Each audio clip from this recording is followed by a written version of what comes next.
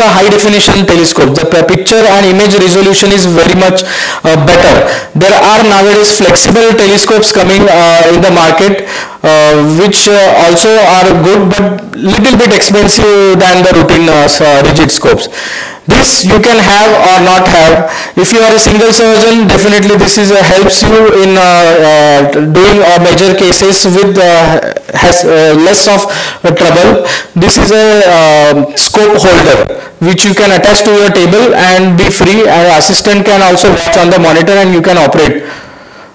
These are the long instruments you should have. One basic thing is the right angle forceps, which is a very important forceps.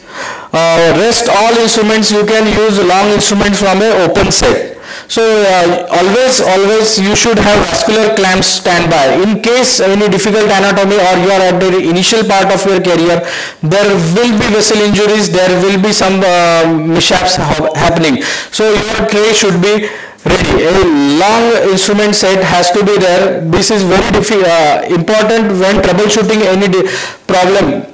This thing, and one sponge on stick should be ready always on the table. In case any bleeding injury, just grab the sponge on stick and apply on the vessel.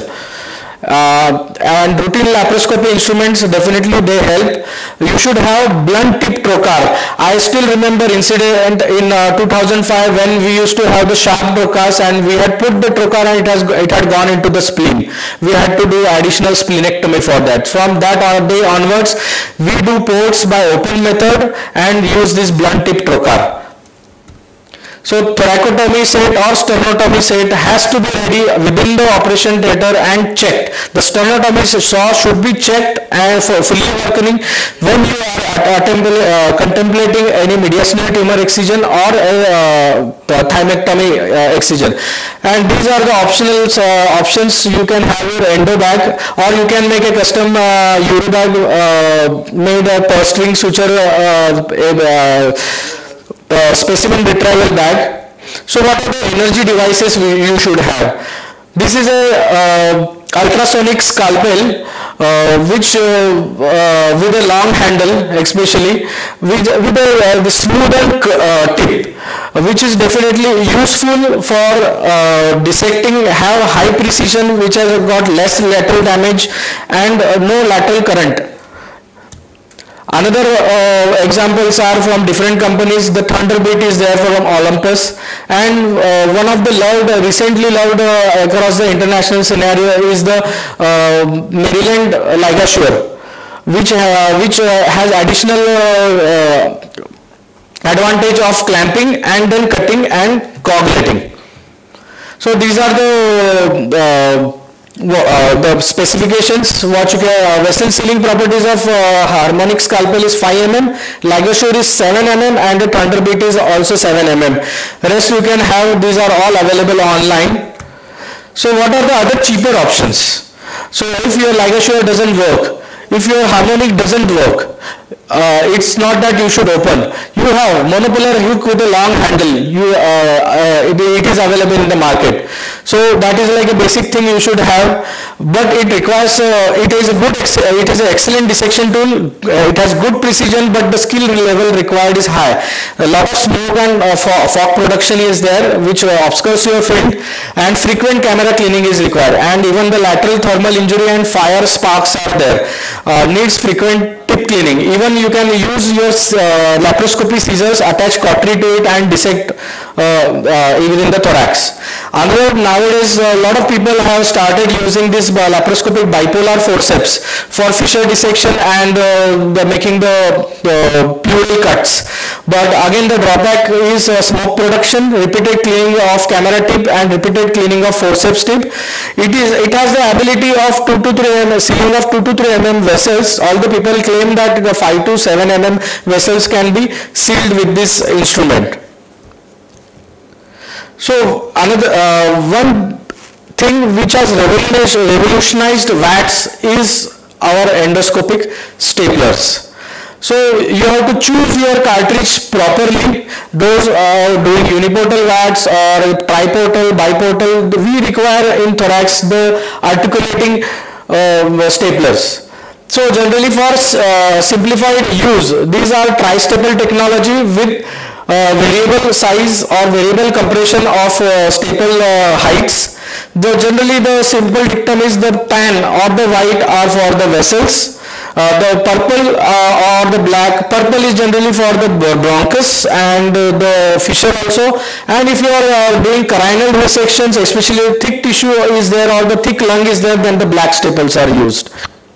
So this is an example of a gun which has got an articulating knob here.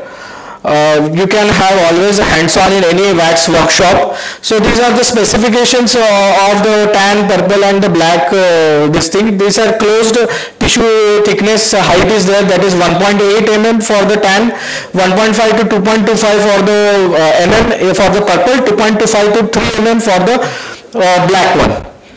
So these are the reloads. Medtronic reloads are available. Is it 30 mm? Generally for the bronchus and the vessels I use 30 mm. If 30 mm is not available, then the 45 mm will do, and generally the fissure you require the 60 mm because with one single fire you can take care of a long distance of fissure. So these are the powered guns also available, where it has got a sensing technology about tissue thickness and auto fire. So another thing, one VATS surgeon should remember that they should not forget their open surgical skills. Definitely the same open surgical skills can be used in VATS suturing inside.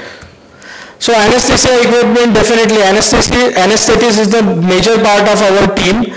Double lumen tube for lung isolation, endobronchial ventilation and total intravenous anesthesia. Single lumen tube also can be used, and nowadays more and more awake VATS have been done and non-intubated VATS are being done. This is the right and left side DLT. Left-sided DLT is more often used.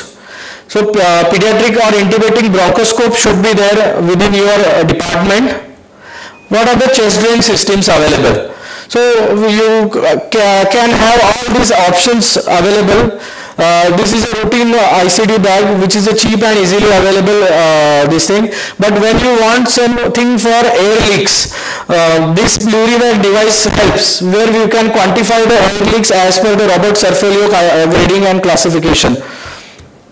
The digital suction devices are available from various companies, which can show the intrapleural pressure as well as the set pressure and the leakage amount. So patient positioning, very important is patient positioning before starting the VATS. It will create a hell or it will make your job easy. It depends on what type of approach you want for VATS. So this is for a VATS esophagectomy, prone position, both positions. Pediatric VATS, this extra care has to be taken for obese patient. They should not fall from the operation theatre table.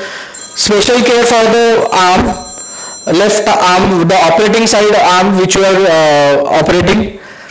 The bolster can be kept to widen the intercostal space.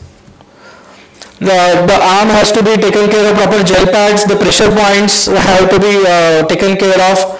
The body parts should not touch any metallic parts.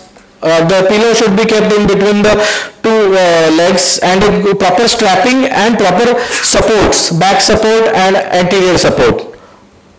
You can bend the table if you don't have a bolster. This is a typical position of VATS, left lung resection. The final position after painting and draping. This is the prone position for thoracic esophagectomy. So tips and tricks: facilitate widening of intercostal spaces. The operative side hand should not restrict your camera movements, especially while performing uniportal VATS. In case of emergency, thoracotomy should be easy. Space for manipulation of endotracheal tube for the anesthetist, protecting the pressure points, preventing undue stretch, pressure on the arms, preventing brachial plexus injury, care of the spine. Patient should not fall during table tilt and surgery. Proper strapping has to be there. Now the working arena. This is a typical working arena with two monitors and VATS setup. Definitely your team is very important in this. Everybody has a specific role. So always keep your CT scan films and X-ray in your vision. If you find any difficulty, you can always revisit there. And there has to, your eye has to be in the line of the monitor. Monitor for the assistant should be there, otherwise your assistant will get bored. So this is how you operate uniportal VATS. This is the Shanghai style where the monitor is kept at the anesthetist side head end. This is the configuration for operating from behind of the patient, and this is operating from in front of the patient.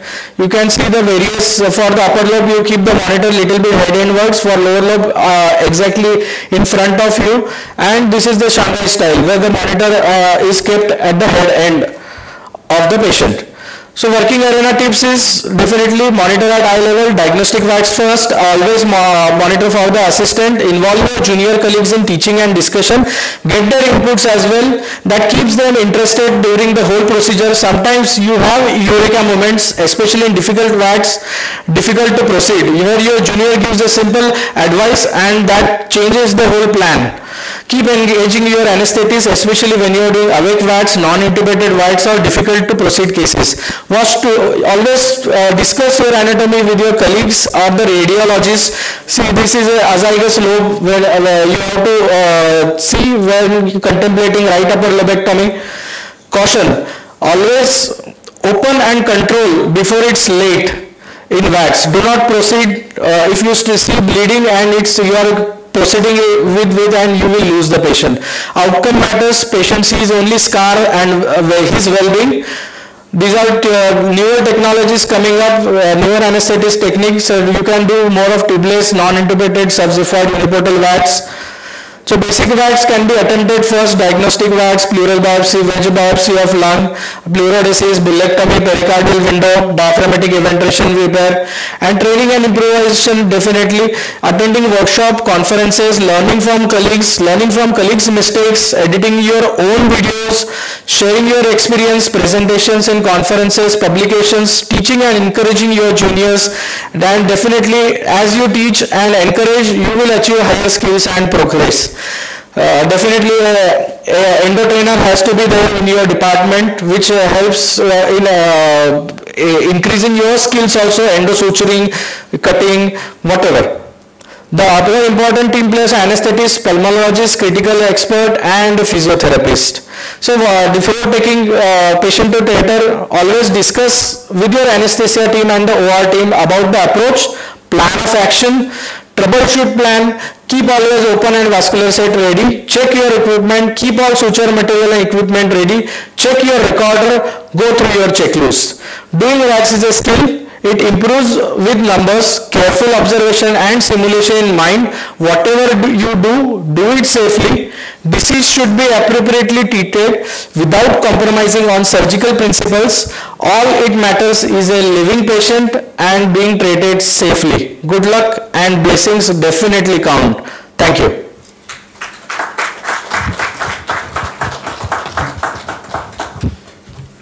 It's a detailed, it's a detailed description, Dr. Bhushan. Yeah. So, there are any questions? What has been your experience with different energy devices that you showed on that those are available? Especially there are quite a few cheaper ones which are available from China. Yes, see, I will tell you, I have done VATS with hook and scissors also. So as I mentioned, a lot of lateral injury and smoke is there.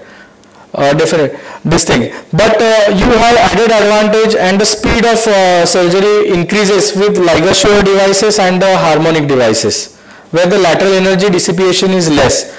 Because what happens with the hook, cautery and scissors, if you start in early part of career, especially when I am teaching my junior colleagues, I tell them that you use ligashore. Even I am at peace, they won't touch any aorta, they won't touch any major vessel and just burn it off.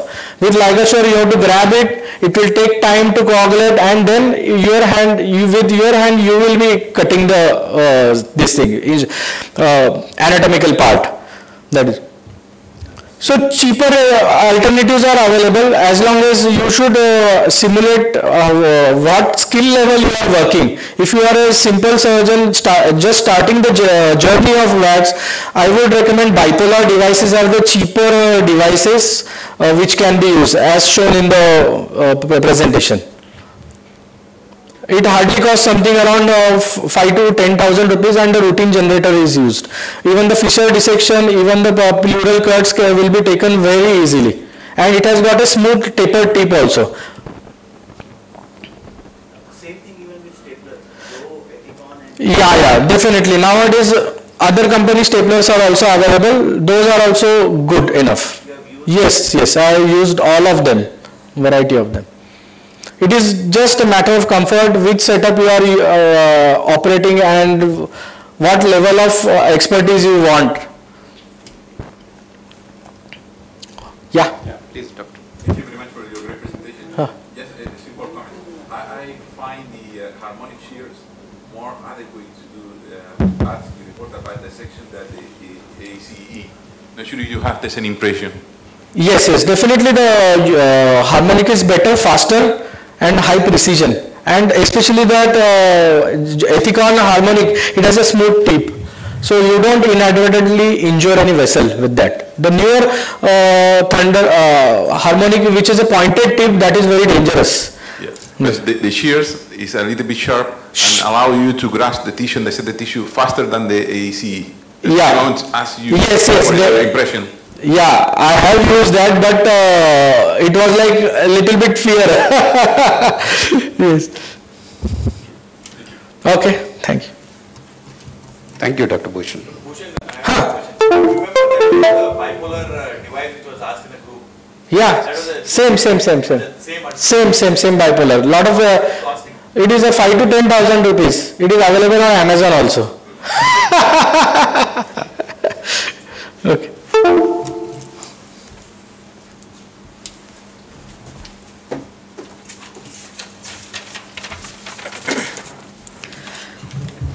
Thank you so much, sir. I request Dr. Abhijit Tateshwar, sir, HOD ESIC Medical College, Hyderabad, to please seat the chair.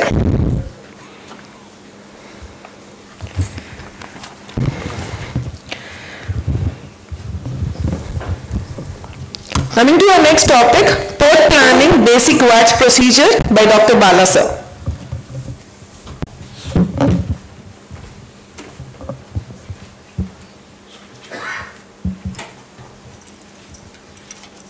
Morning, everybody.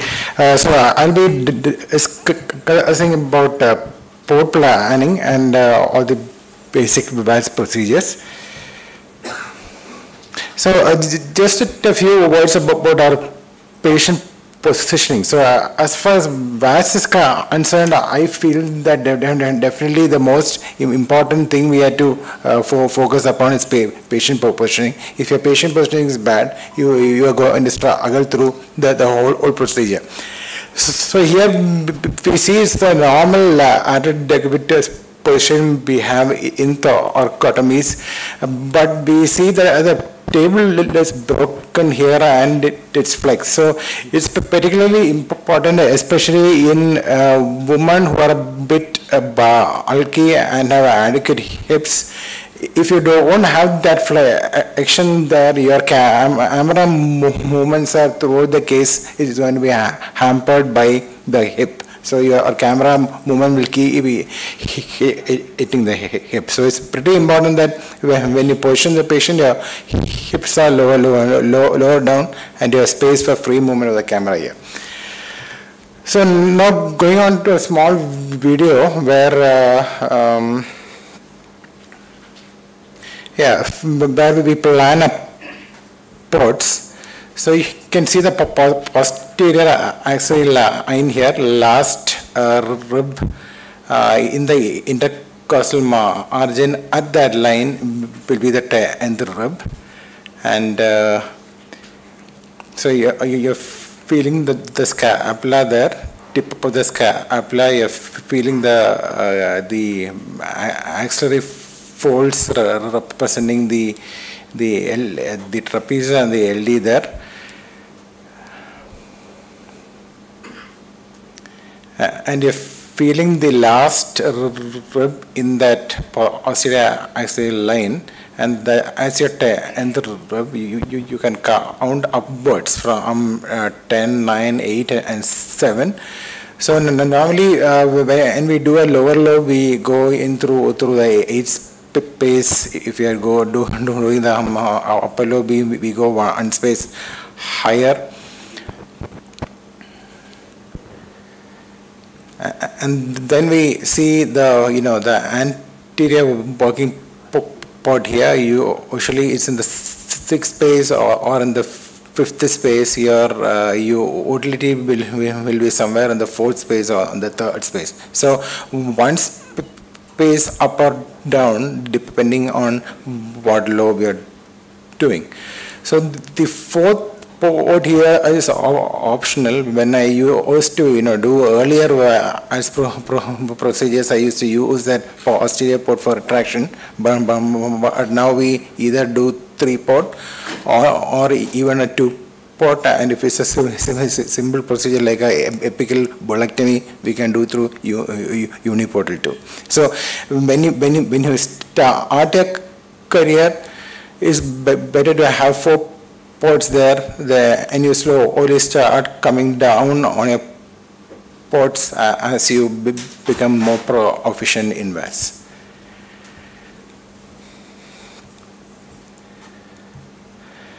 So now I'll be going on to some of the basic procedures. So like we all know, lobectomy is our final aim. We all want to do a VATS lobectomy in the end, but until we reach there, we have a number of other procedures which we can use to train. Like we have a level 1 procedures to level 5 procedures. We can start off with level 1 procedures, which are diagnostic biopsies. We have a lot of lymph node wedge biopsy. Level 2 are bulectomy, decortication, sympathectomies. Then we go on to mediastinal tumor and the thymectomy, where we have handled the thymic veins here. And then we go on to level 4, where we do lobectomies, where we are handling major vascular structures like the pulmonary artery and the pulmonary vein. And level 5 is the sleeve lobectomies, which are pretty higher end VATS procedures. So adding up with diagnostic biopsy, we see a lot of patients who require pleural lung lymph node biopsies for numerous conditions like advanced malignancy, lung, thyroid, metastasis to close psychosis, or other. Now with the pulmonologist too entering into the field of medical thoracoscopy, our chance of doing a biopsy is pretty low, but we still have situations like that.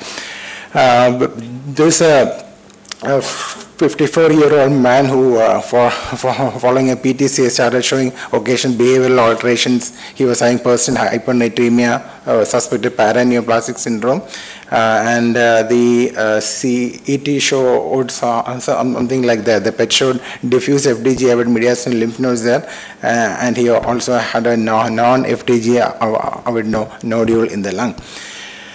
A prominent left hilar lymph node, and the purpose what we saw inside. So basically we can use a finger to palpate that lung nodule, and we are doing a biopsy of that nodule, and surprisingly it came as a small cell carcinoma, and it was diagnosed as paraneoplastic syndrome.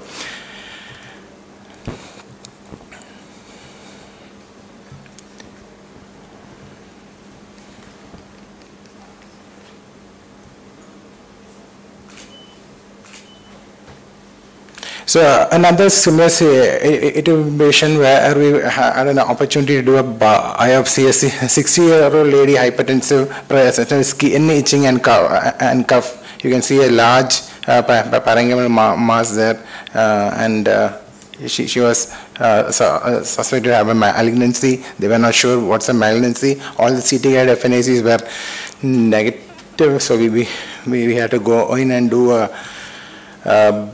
biopsy. So you can see in a pretty FDG with mediastinal fat region there. So you can see the middle lobe showing tumor, and you can see some metastatic deposits there over the pericardial fat. So we went there and did that, took that biopsy from that fat and also from the lung.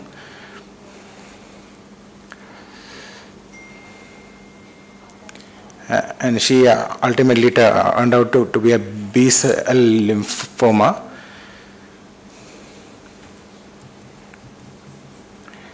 So that's another case at the 30-year-old housewife who had dyspnea on excision for around 2 years, exacerbated since a month. She has a history of homeo treatment for joint arthritis, and the HRCT was showing a lot of irregular pleural thickening. You can see fissure thickening there, and she underwent a VATS for pleural biopsy, pretty dramatic picture showing rheumatoid nodules. All are real hard and concrete-like. And it was she underwent a pleural biopsy to prove that it was all rheumatoid nodules, and she underwent steroid therapy and improved on steroid therapy and immunosuppression.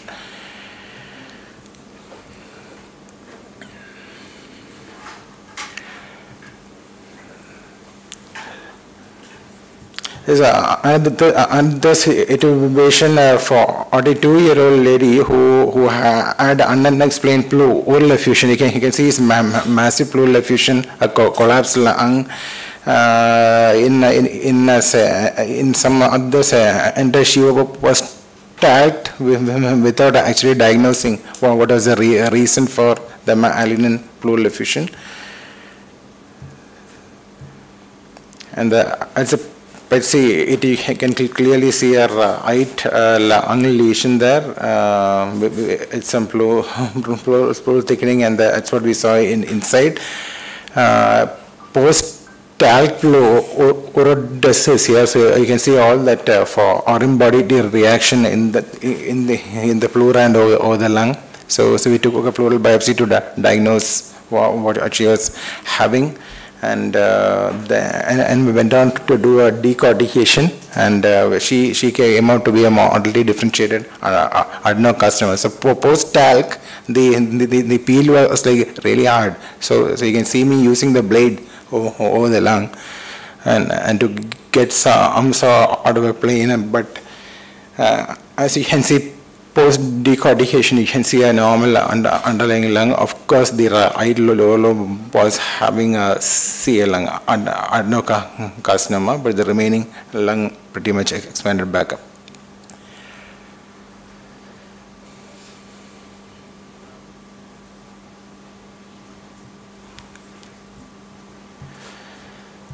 So going on to some other basic procedures that we do.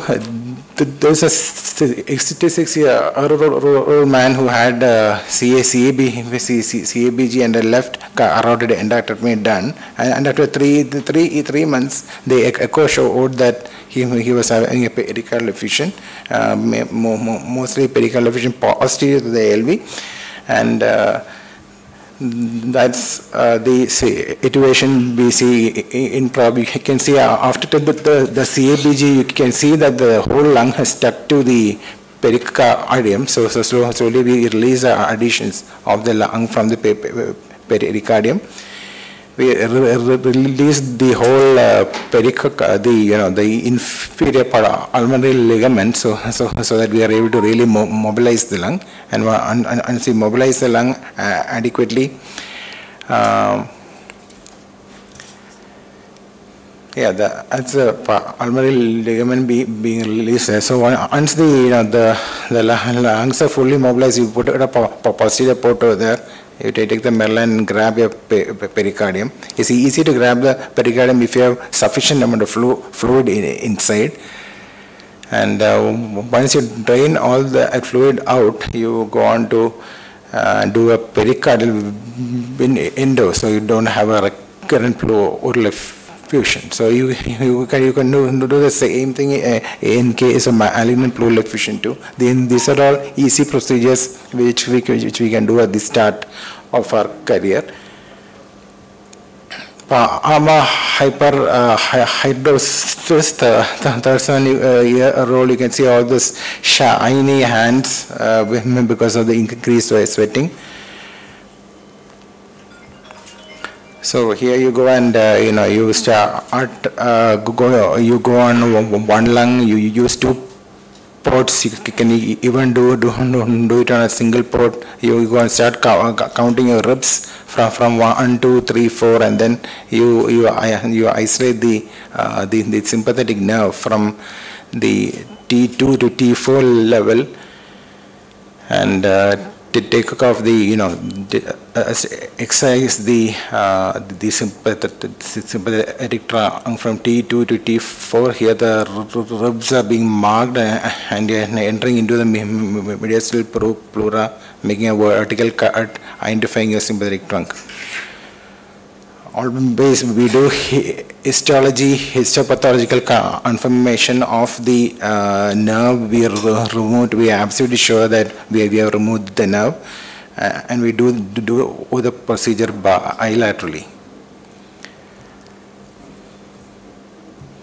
So the objective evidence that your impethectomy is complete. You can see that the temperature here. We place a temperature probe over the palm of the side we are operating, and you can see the temperature is around 29.6 pre-sympathectomy, and immediately after sympathectomy in around 5 to 10 minutes, you can see that the temperature is up. So it's an objective evidence that your sympathectomy is over.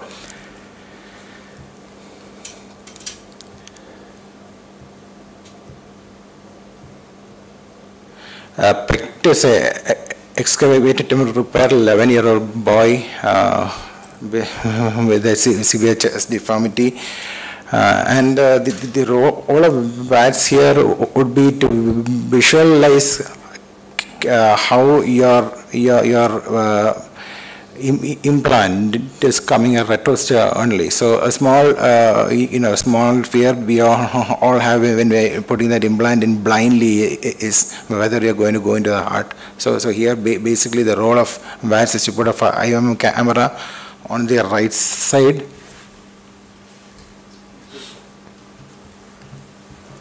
Yeah, and see that your implant is safely entering there retosternally. And that's an interesting case here. Is a peri-aortic graft abscess which we evacuated on VATS. Basically, it was a 28-year-old male policeman who had a postural thoracotomy for a thoracic aortic replacement.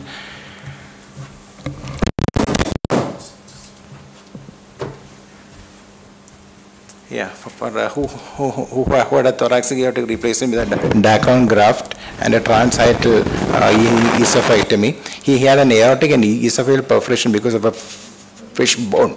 So we had to do that procedure. But after a week, he started developing spiking fever, and we did,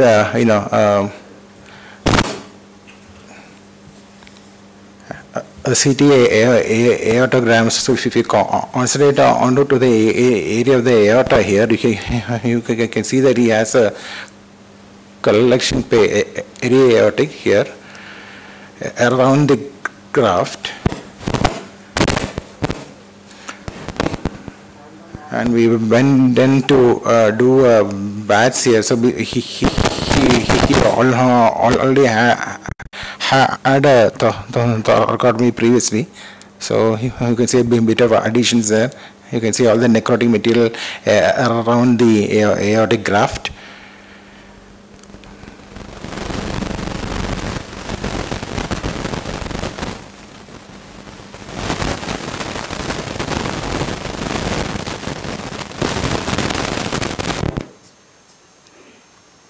Yeah, and you can see either aortic graft there, that Akron graft.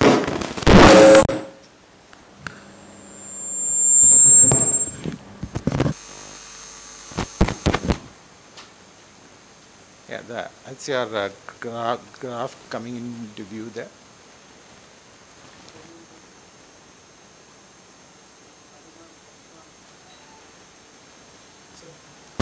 This is another patient who he's a 28-year-old electrician, the history of 4-year aortic rupture. He was managed with an aortic and endograft, but post procedure he was noted to have an elevated left diaphragm there. So so we had to do a inspection just to be sure he does not have a rupture in his diaphragm. So what we found that he was not having a rupture, he was having eventration. And the adhesions to the diaphragm are being released, and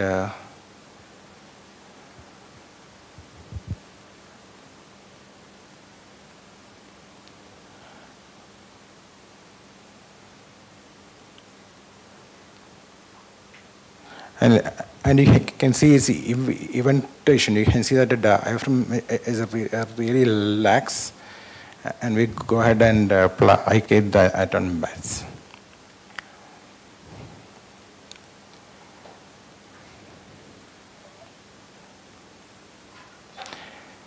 So uchiring on VATS is a bit more tougher when compared to robotics, but it also does the job. So you can see here that the area is well placated.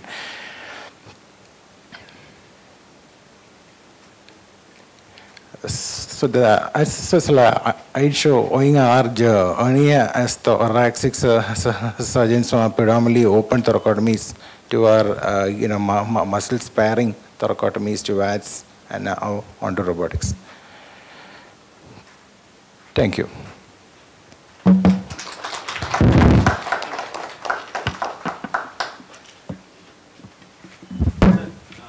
If you're doing a procedure like this, where your ports are placed to tackle the lung, so do you reposition the ports to placate the diaphragm? Yeah, so that's a very rare situation. Case I did it pretty early in my career. So now I put the camera way up here. So I'll have a better view of the diaphragm. Here I have it pretty low, and once you are there, you can go ahead with that if you're comfortable, or you can rotate your camera up here. Yeah. No, it's pretty early in my career, so may not be operating the same way now. Can we use a stapler for the event-rated diaphragm? That's not recommended, because when we do a stapling, see the diaphragm is pretty friable, so it can tear, and you are devascularizing the whole area. So you can't be really sure whether it will hold long term. So I would prefer to use heavy proline and number 1 or number 2 rather than you use 4 or 2. So they usually it'll be very obese individuals. So we also see how high the BMI is. If the BMI is really high, we ask them to go back, do some weight reduction, and then come back. So because if you do a really obese man, and if you use a thin suture, they tend to snap. So heavy sutures, I have no experience with stapling, and I don't feel it's recommended to. The diaphragm is already thinned out. That's the reason for the eventation. If you staple it, the sutures don't hold, and I've seen plenty of recurrences after the stapling thing. And if you plicate it, it gives a reinforcement to the diaphragm.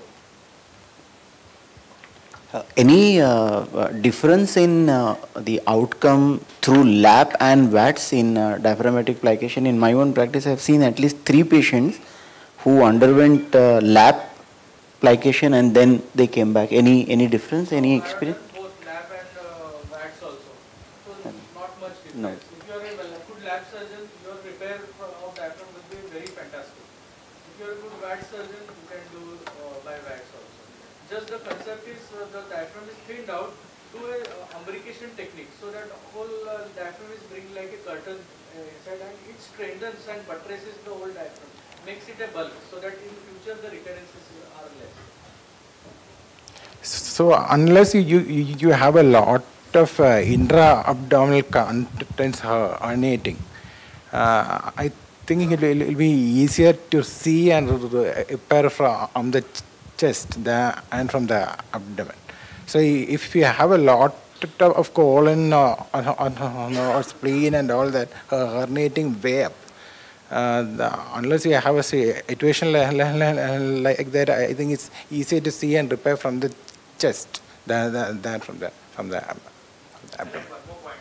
If you're using CO2 in the abdomen, the diaphragm is pushed further up. If you're using in the thorax, you start off with a 10 mm camera, 10 mm port and CO2, the diaphragm pushes down. So you know where exactly your diaphragm is. Like when you're doing it from the abdomen, the problem is the diaphragm is getting further away from going the in opposite direction. Yes. Also, avoid injury to the bowel when you are doing VATS. No, we actually hold the diaphragm up and then take a suture. So it's not like the diaphragm is like flat and we are taking a suture. We hold it up. So once we take a initial bite, we use that traction to hold it up. So we are sure we are not taking any underlying structure. So on the right side you will have liver underlying. On the left side we always make sure the right should be thin. It's well aspirated. So the stomach and all is shrunk, and you slightly hold the diaphragm upwards and you take the switches. Long-standing cases where the find a lot of radiation, that's when otherwise it's a lot more easy to practice. What Dr. Manjunath was saying, when you are repairing the diaphragm, so abdomen, it's a flat abdomen through what happens, the diaphragm goes up, because diaphragm is a saddle-shaped structure. It's very different for the surgeons who are doing usually the diaphragmatic repairs. They find difficulty in holding their diaphragm because it gets dented out. So what you can do as the gas is placed inside, you can just make a rent in the diaphragm and hold that rent with your grasper and then take it down and allow to repair this diaphragm. It's a very good technique what we are practicing here. What social material? I normally use number 2 proline here. Number 2 proline. Although a thick bond, heavy vehicle, all those can be used. Proline slides easily. So I find that when we do a application, using proline is easier. Any more questions? Dr. Bala, masterly a spectrum of cases by a master surgeon, but I'm sure there's quite a few of spectra, the level 1, level 2 cases I'm sure now must have been taken over by Department of Pulmonology. I don't think most of the newer surgeons will be lucky enough to get the cases from level 1, level 2, especially those biopsies, diagnostic thoracoscopy and all. Yeah. Right. Do you find that happening now? So common pleural biopsies have become uncommon, and lymph node biopsies which were uncommon earlier, it's become rare. So okay, thank you so much for your patience here. Thank you.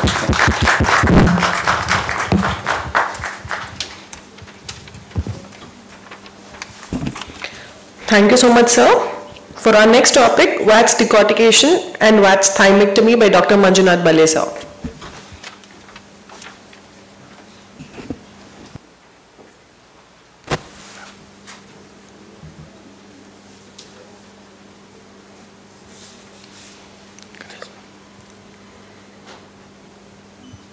Good morning, everyone.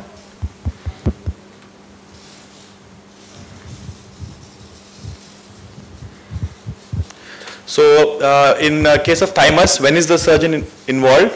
It's for early onset myasthenia gravis with or without thymoma. Okay, we should be very cautious when operating earlier in the career, because we should not do cases like MuSK positive myasthenia gravis and pure ocular myasthenia, because the results are very poor. And what happens is, once you do see such cases, the neurologists get discouraged and they stop sending you cases because they'll say the results are not great. So you should be very careful in that condition. Once there's a thymic tumor, you don't have much option. You have to do a thymectomy. If there's a thymoma or a thymic carcinoma or a thymic cyst, all these conditions, the surgeon is already involved. The other conditions which rarely present to us, especially when I was in AIMS, we used to get such cases like ectopic parathyroid adenomas, pure red cell aplasia, where there's a thymic hyperplasia and you're operating. Very rarely patients have some chest pain and vague discomfort in the chest, and they diagnosed to have symptomatic enlargement of the thymus. This is a very rare scenario. It's only in the textbooks. I've never seen such case. So those are the conditions where thymectomy is offered to a patient. The contraindications are generally advanced stage thymomas, poorly controlled myasthenia. In myasthenia, the role of the neurologist and a close association with the neurologist and the critical care is very important, because you don't want to operate on a poorly controlled myasthenic patient, because you'll have a very difficult post-op course. And especially if there's a tumor involved very close to the phrenic, the complications are a little more. So you should be very careful.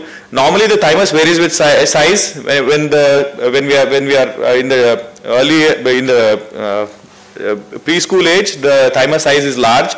With teenagers, the size shrinks, and further with age, it's completely replaced by fat. So the immunological function also comes down with age. So this is an example of thymic hyperplasia. We can see that when beyond the teenage, if the gland is seen, that means it's the hyperplasia. It's seen in about 65% of myasthenia gravis patients. It's generally symmetrical. If it's asymmetrical, then you have to think of a thymoma. And CT, generally what they report is a normal appearing thymus, and there is nothing else. Occasionally you can see some focal nodules. An MR is better to rule out a thymoma in most of the conditions. This is a thymoma. This is a needle biopsy which is done through it. And you can see about 10 to 40% of cases you can see some calcifications also. This is another example of a thymoma, an invasive one. This is thymoma with pleural deposits. We have cases where they come with metastatic lesions. This is a very rare case of thymolymphoma. This CT is taken from AIMS, where I was working earlier. This is a large thymic carcinoid, a very huge one, and this is again this image is also from AIMS. So this was an ectopic parathyroid with patient who had treated everywhere else with various orthopedicians for kyphoscoliosis, and then finally she landed up with the endocrinologist who detected it to have a parathyroid adenoma. So there are mainly broadly there are three thymectomy variations in the techniques. One is a basic thymectomy, an extended thymectomy, and a thymomectomy. So there is always a controversy what is good and what is not good, but the recent NEGM article almost settles the issue that you should do an extended thymectomy for myasthenia gravis. For even for early stage thymomas, still the debate is on whether you should do a thymectomy or a thymomectomy. But if given a choice, better do a thymectomy and give a complete relief to the patient. In the basic thymectomy, you remove the thymus gland in total. The phrenic to phrenic is removed, but rest is not done. The idea behind extended thymectomy is you'll have ectopic thymic tissue, not only between in the fat between the phrenic to phrenic, but also in the paratic groove and above the subclavian, above the innominate vein. So, and when we take down the horns, you should not see any structures other than the vein and the trachea. So that is extended thymectomy. You remove all the tissue between from the pericardium, the brachiocephalic vein, and the thymus. So in thymomectomy, you just remove the thymus alone. There is a strong proponents of that also. And there are recent studies that patients are developing leukemias after thymectomy compared to thymomectomy. It's a single article which was published I think 2 years back.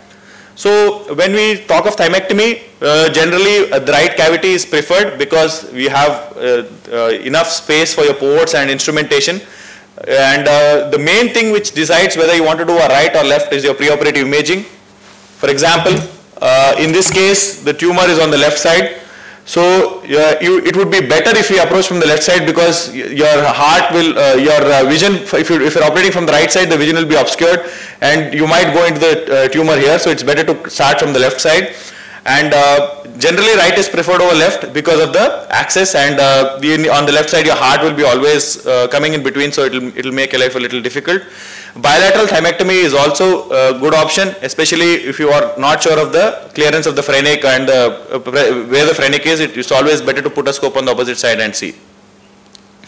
So this is the port positioning. I will tell you a few important things about port positioning. So any anteromediastinal structures you want to place, the camera should be either in the anterior axillary line or maximum in between the anterior and mid axillary line. Generally a fifth intercostal space is preferred. Then the other two ports, this is a 5 mm port, this should be in the line of the innominate vein. If you place it below, then the dissection at the innominate vein becomes very difficult if you place it little above or little below. So once you place this camera port, try to see where the vein is and then just try to angulate, place the trocar in the same direction. The lower, this can be variable. You can place it a little anteriorly also, or just in the anterior axillary line. If you place it little anteriorly, the movement is little more. That's what I've noticed in recent times. Just you place it little almost in the mid clavicular line, so that it becomes easy for you to manipulate. So the positioning is very similar to what Dr. Bhushan had showed yesterday. The hand is strapped below. Sometimes we keep the hand elevated and fix it with the rod. That is also useful, but in robotic you can't do it because the arms of the robot will come in on your way. So you should try and place the arms like this. Try to bring the patient as much as to the edge of the table, so that your instruments are not hitting the table at any point. This arm should be placed such that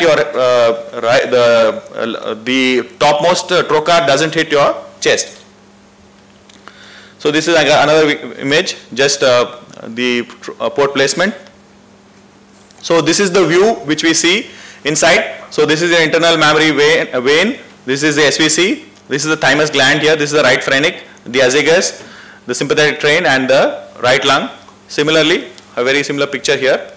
So once you see this, so this is the right approach and this is the left approach. A very similar picture on the left side. The left phrenic, vagus, subclavian, and the arch, and the sympathetic train. And this is the lymph node just at the internal mammary vein. So I'll show you two approaches. One is the left approach and the right approach. This is the left approach. So this is a tumor in the left side of the gland. So we can see that the whole of gland is visualized. This is the phrenic here. This is the vagus. We start dissection at the just anterior to the vagus. You can see some lymph nodes also here. So you should be very careful not to injure the phrenic, because especially if the patient is myasthenic, you will have a very hard time in the post-op period. So we start with the division of the pleura along the phrenic nerve.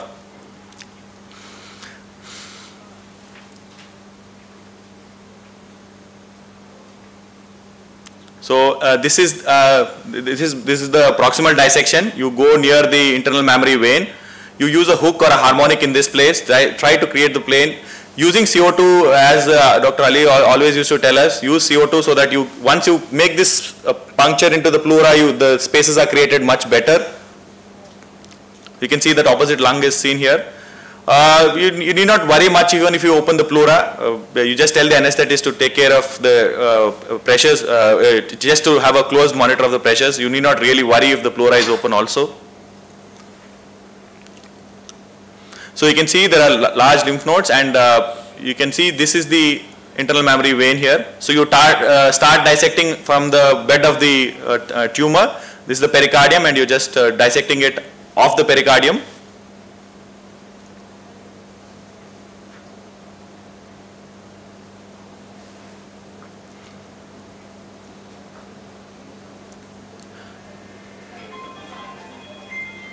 The main part of the dissection in a thymus is along the brachiocephalic vein, which is the structure we should identify properly and see the thymic veins and secure them properly.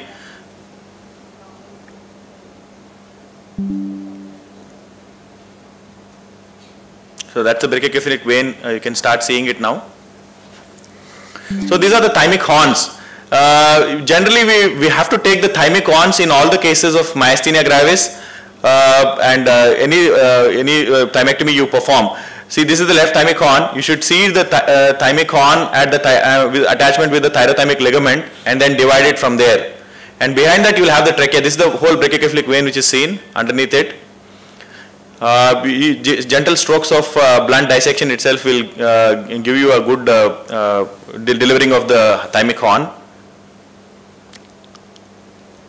You can use the harmonic, and sometimes you can just clip it so that you are not worried about the bleeding at that place, because it's a little difficult to even secure a small bleed there. Then you can see the thymic veins.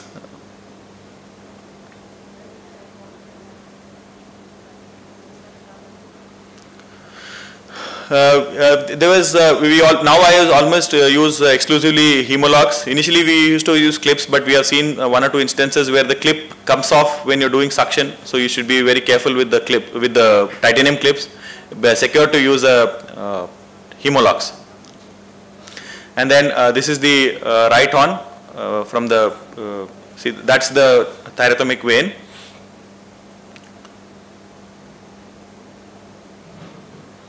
So you completely take the thymus of the pericardium now.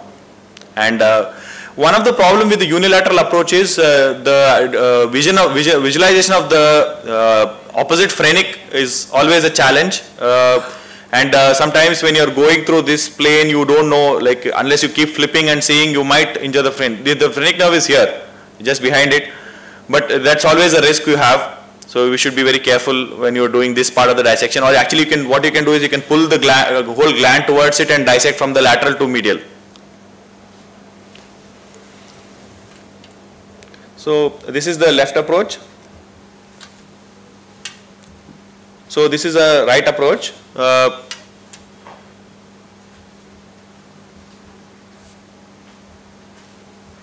Can you check why the video is not playing?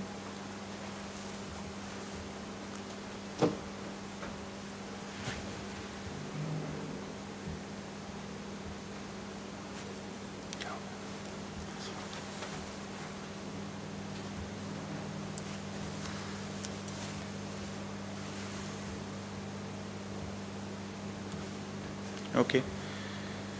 Unfortunately, the video is not. So this is a subxiphoid view. Sorry if the right side video is not playing for some reason. So this is a subxiphoid view when we do a extended thymectomy. So you can see the pericardium is completely bared out. You can see the brachiocephalic nicely. You can see the trachea here, and both the phrenics are visualized. This view is what you should achieve, whether you achieve by VATS or open or robotic, immaterial, but then this is the view we should achieve in a case of myasthenia with thymoma or without thymoma. So this is the specimen. Generally we place it on a board and we take photos like this. This is another video. This is the thymoma here. So sorry. So this is a difficult scenario where you have the pericardial involvement.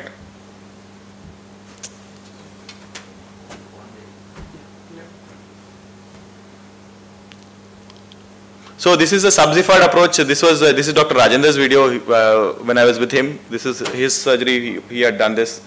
Subxiphoid approach gives us a good access, especially to the visualization of the phrenic nerves, and a situation where the lung is involved and all. It makes life easy because we can use the stapler easily with that view.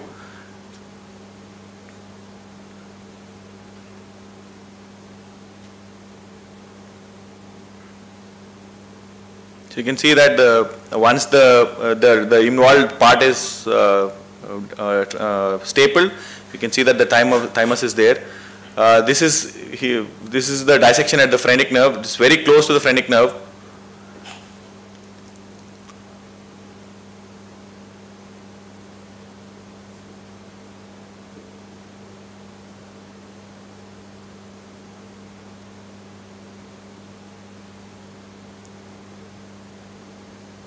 one has to be very careful with the phrenic nerve in case of any thymectomy. So this is a large tumor which is again subxiphoid. Okay, the same thing. Okay, so these are few dreaded scenarios where you go inside thinking that you can resect the tumor and see it's involving the phrenic, SVC, everything. The hilum is not clean. You can't do anything in this scenario. You just have to tell the patient take a biopsy so that you can give some chemotherapy for these patients. And sometimes you can have the horn underneath the brachiocephalic. This is very rarely you will find such a situation. So this is my chapter in a book for elsewhere. I think we are able to cover all the approaches and what exactly should be, what should be used when. If anyone is interested, they can read this chapter. Then I'll be talking about empymas, which is one of the most common surgeries we perform. Okay, we about nearly 50% of our cases are empymas. So we do VATS decortication. So there are stage 1, stage 2 and stage 3. The role of surgeon in stage 1 is minimal. In stage 2, definitely you get involved. The goals of surgery will be aspiration of the fluid. You try to clean up all the fibrin material, remove the purulent effusion and all the inflammatory substance you have, give an adequate lavage and make the chest into one cavity so that you can adequately drain all the fluid and pus. In stage 3, the challenges are different. You have to remove the thickened visceral and parietal pleura. You have to mobilize the lung completely, open up the fissures so that there are no pockets within that, and also secure any major air leaks after the dissection. So this is stage 2. Okay, this is still, you can see a good part of the lung very nicely. You have some fluid, some purulent material, some fibrins deposits everywhere. So this is okay. This is a very easy one. You just try to remove all of that possible, try to minimize the leaks, and then try to ensure that the lung is expanded, cover with good antibiotics, and patient goes home in 3 or 4 days. So this is a scenario which we commonly face, a chronic empyema with a very thick peel. You can already see on the X-ray that the lung is here and this whole thing is a peel. And then we go inside and you see a picture like this where you will not see any lung. It's just everywhere there's a thick peel. In fact, I was saying that we use a blade. Actually, I used a blade in this case also because there was no way I could use. I could enter anywhere. Sometimes what I use is I use the blade of harmonic just to cut the layer. And then once we have the layer, I then grasp it and then try to pull it out. So this is I can say level 2 of difficulty. This is a very similar condition. You can see that almost the lung is moved into the fiber layer. The moment we touch it, so try to be gentle and then try to leaf of. So this is an ideal situation where you want to go in and you will find a good layer and you are okay, you are just feeling happy that okay, every peel is coming out. This is a very good scenario. You would actually enjoy it. You will feel actually nice about this whole procedure. But unfortunately, we don't get this scenario every day. Again, see, this is again a decent situation where you have the peel in your hand and you're trying to just strip off everything. I use mostly blunt dissection with peanut and a grasper. I sometimes use blunt dissection just to ensure that we can grasp something, and then slowly you can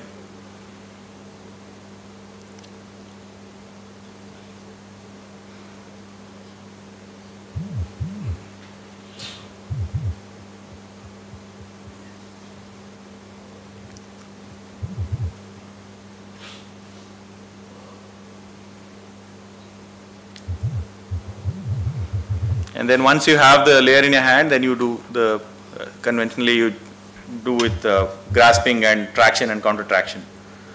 So this is a difficult scenario. You don't want to be in this scenario. You break your back. You just can't see where is the lung. Look at this layer in the pleura, and I think it's been for many years. The lung is inside, trying to still see where you're going to go. So this is a very thick. And then you have some nightmares. Go inside and you see the lung, like almost like a rock here. You try to see where your lung is ending and where the pleura is starting. And it's a very bad situation. In fact, when we do such a case, we actually go inside the lung go inside the pleural cavity after cutting a rib, a small segment of the rib, so that you can actually have access, because there is too much overcrowding of the ribs. So then you go dissect it out, gently remove all the calcified pleura, then try to release the lung as much as possible. But one of the good part in this case was I was actually contemplating to do open quite a bit of times, but then when I started dissection of the visceral pleura, it was a little kind to me, so I was able to expand the lung well. So then I just had to clear up the parental pleura and finish it.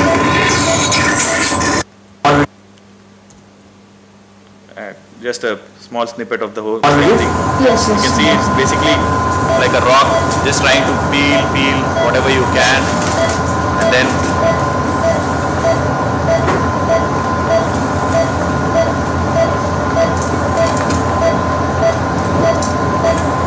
so it takes a lot of patience and a lot of time. It takes about 4-5 hours minimum to do such a case,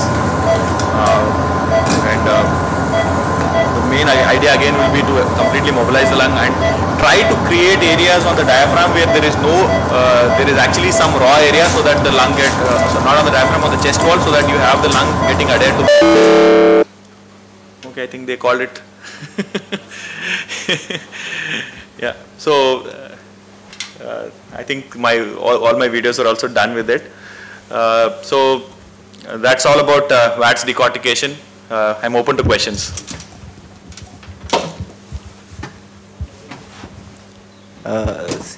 My cardiac surgery training started with two most difficult anterior mediastinal tumor surgeries. Unfortunately, both the patients needed CPB support because of injury to innominate vein. Okay, sir.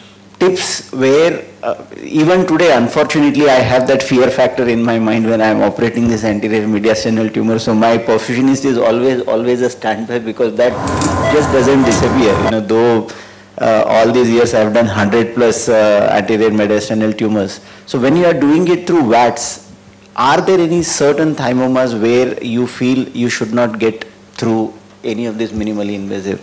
Pre-op imaging, see if there is any plane, if there is a plane between the tumor and the SVC. If you have a good plane, contrast image, if there is a good plane, you need not worry, sir.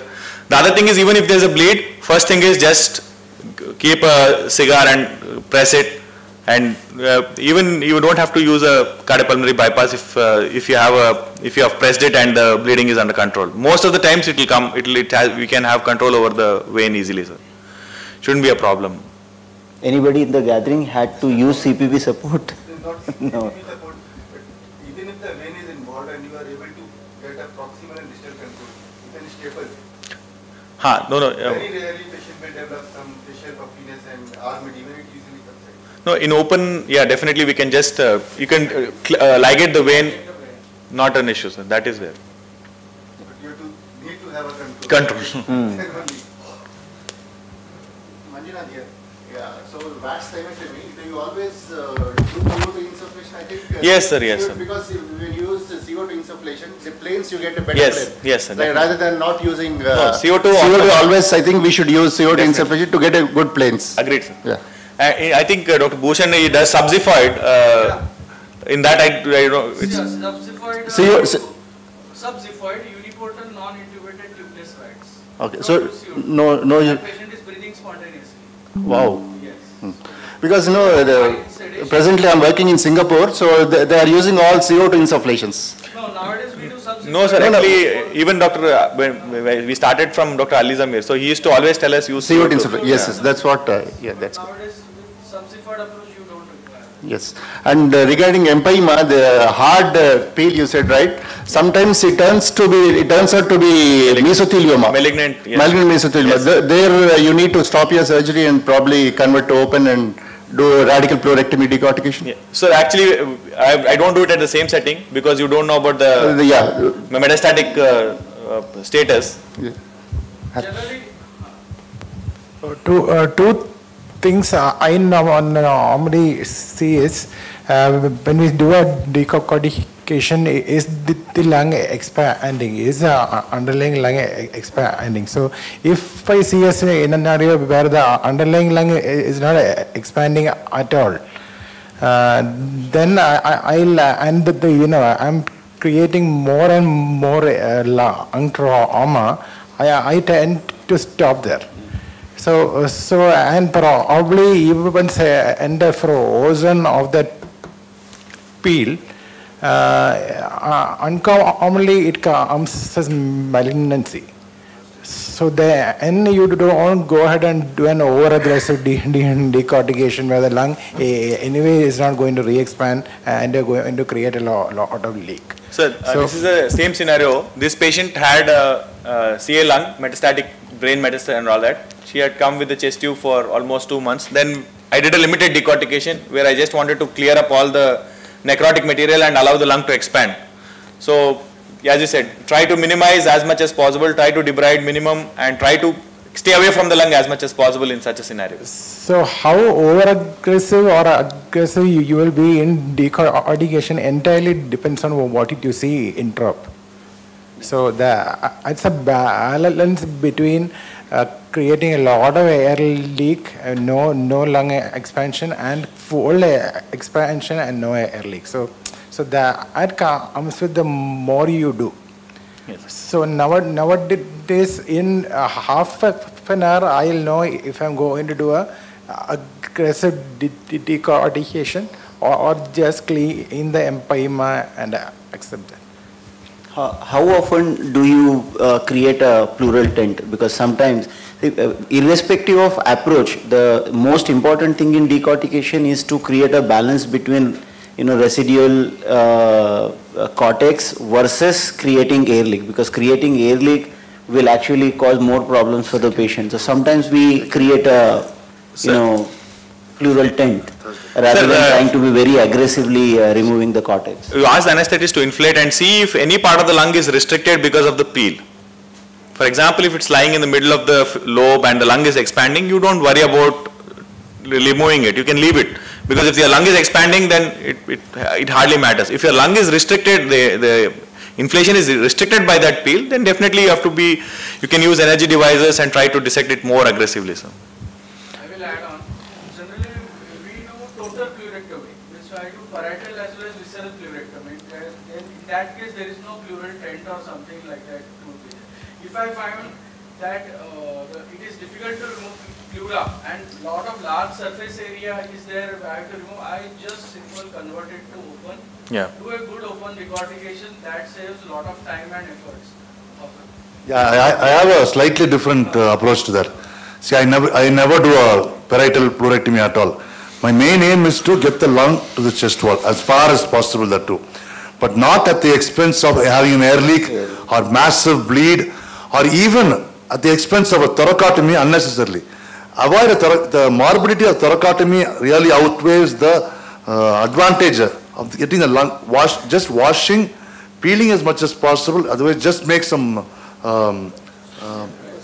cuts, try to expand it, wash it, get good biopsies, know what it is, treat it medically, connect it to a suction, they do well.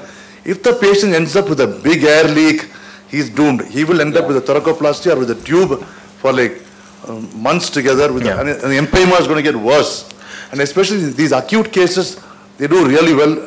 And there's no way you can peel acute. So only thing my point of view in this case is if patient already has kyphoscoliosis, if like is already bent over one side, better to do a parietal pleurectomy because you're giving the chest wall to re-expand a little bit. Otherwise, you might give him a disease-free life, but he will have a morbidity which is going to carry forever. Young boy coming to us with a reverse? With physiotherapy, in 6 to 8 months, they have good recovery, sir. But you have to ensure that you remove the parietal pleura as much as possible. Parietal pleurectomy versus no parietal pleurectomy. If you see a long-term trend, if you follow these patients over 6 months, it doesn't make any difference. Yeah. Those chests are going to expand eventually. The pleura is going to thin out. The disease process is going to come down. Even in case of tuberculosis and acute pyogenic empyema also. You see the X-rays after 6 months, it looks the same. It will be almost it's like a clean. No, but if it's already fibrosed one, would you? Resolve a little bit. Okay. And the role of pleural peel, the pleural tent. Yes, sir. As Dr. Abhijit was telling, so the pleural peel, it's only done in bullectomies and yes, sir. issues and all. We don't do it in yeah. It's mostly done for if you're doing an upper lobectomy and you have a post lobectomy space, you try to bring the pleura down so that you don't. What do you do for the massive air leaks? Suppose if they are massive after post decortication, you know, there's massive air leaks. You don't go to that. You don't go to that extent. You're in trouble at that point. Which is accident, like 100 ml per 100 ml. No, you just start leaking. You just you don't go into that place. Just avoid it. Even 100 ml might be troublesome sometimes. So what is the newer thing, the new wheel and the latest thing which they put on the surface of the lung? The new wheel is. Yeah, we have to see it, sir. I've never used it. It's the latest thing there. Yeah. In Singapore, they are using it. It's like a layer there. They put it over the lung, and immediately they stop. The air leak will stop. If what I do, I sometimes stitch the pleura. No, stitching is friable. Again, friable it's very difficult, but what we got is it's very friable. If you put the new wheel or in a newer patch, new patch or something. And regarding the bleeding also, this massive bleeding, there is something called, what do you call that harmonic thing, the 2 prongs, it is there in Yashoda also.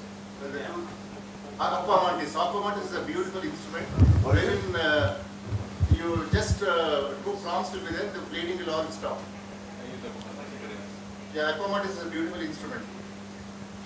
So, I must be occasionally get references, pediatric references, where they say it's the hyperplasia and no, sir. No, sir. Not up till 18 years.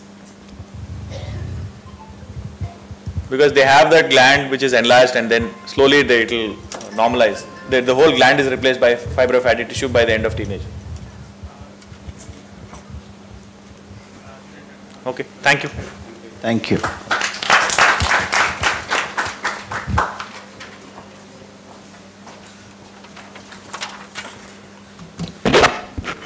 Thank you so much, sir. Now I request Dr. Bhushan Tomber, sir, for VATS lobectomy malignancy topic.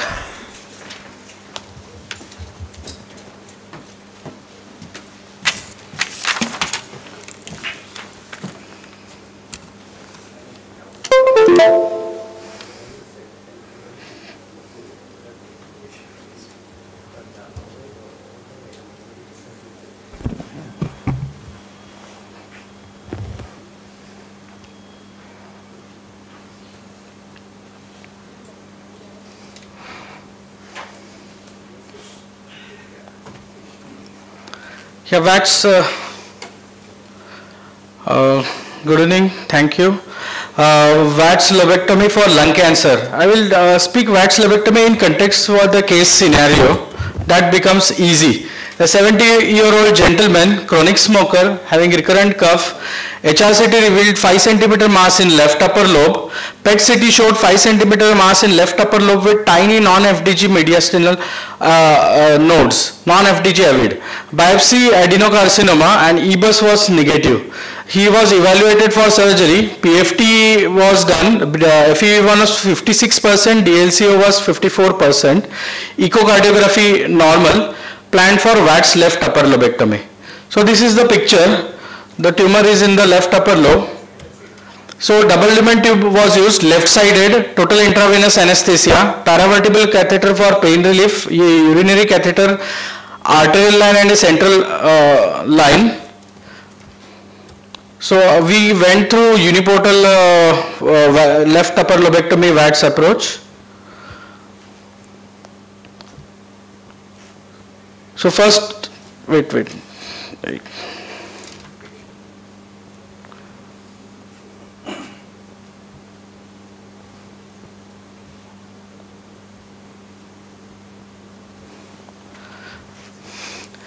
Yes, as you can see, the incision, utility incision is 5th intercostal space, anterior axillary line, with energy device as harmonic scalpel. We take the anterior pleural cut. We can see the phrenic nerve here. So eventually we will dissect out, and we are taking the nodes as we proceed with the dissection. Then and there itself. Always hold the node with the perinodal tissue. If we can see this aortopulmonary window here, some nodes are seen in the epi window, that we will remove them off. Always perinodal dissection, never hold the node directly.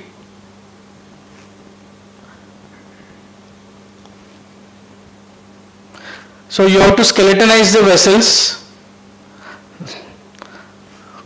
You take your long right angle forceps, make a window behind your pulmonary vessels, sloop the vessels.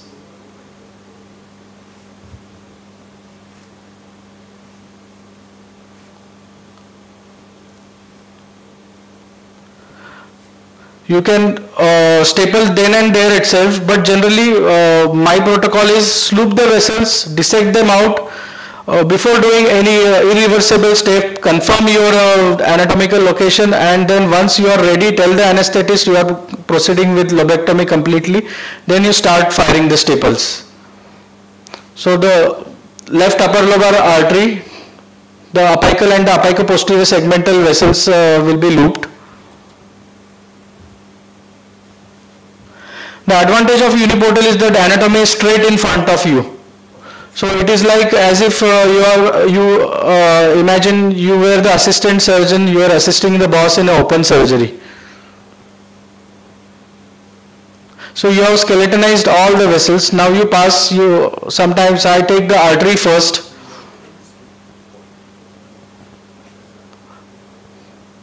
You see, always we have to be careful while taking the upper lobar artery. There should not be bite with the aorta here. Now you can take the vein.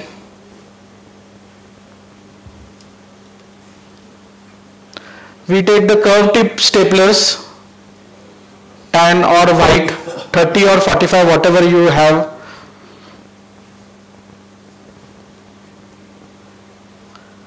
You can see already the mediastinal nodal dissection done here.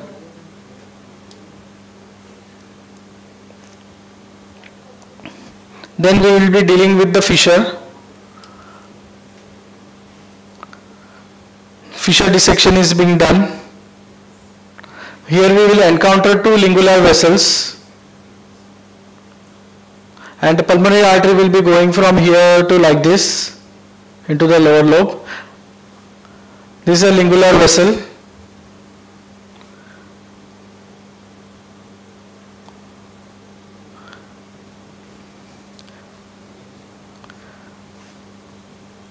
We can see two vessels here.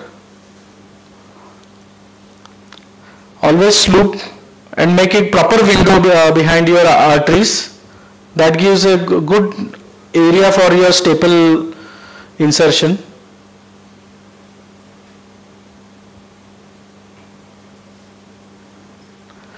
Do not use undue force. If you find it that your staple is not going or something is getting tangled, you should remove the staple, reapply them.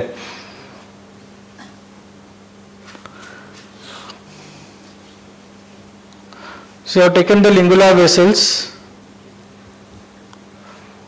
Now remains the bronchus. Take the interlobar nodes.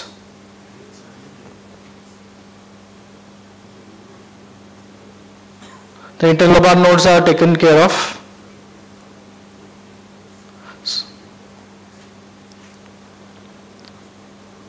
So again with your right angle forceps, you try to dissect and make a plane for the bronchus. Here is the bronchus, upper lobar bronchus.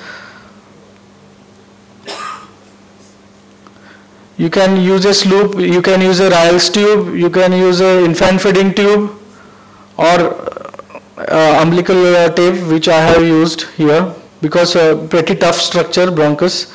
The sloop won't hold the pressure and traction.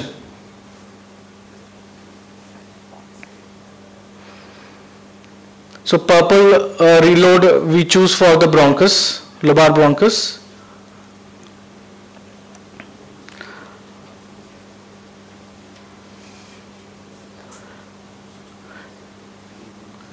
Especially in the left upper lobe bronchus, many times you might be catching this area of aorta also. You have to be very careful, and also the pulmonary artery from the behind, which is traversing into the lower lobe. You should always see both the prongs of the staplers. And before you clamp, you inform your anesthetist, you clamp and ask him to inflate the lower lobe. You are not taking a side bite of a lower lobe bronchus as well. So inflation test has to be done,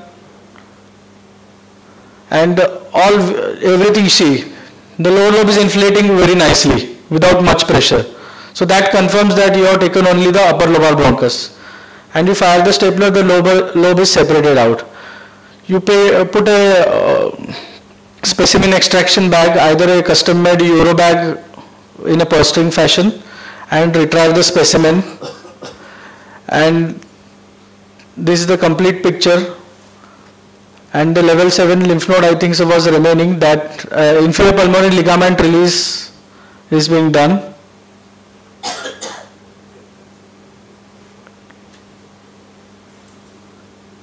So there were not many nodes in the level 7 group of nodes.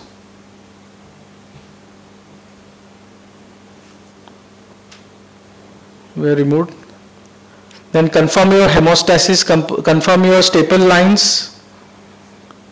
Then obviously air leak test you should do.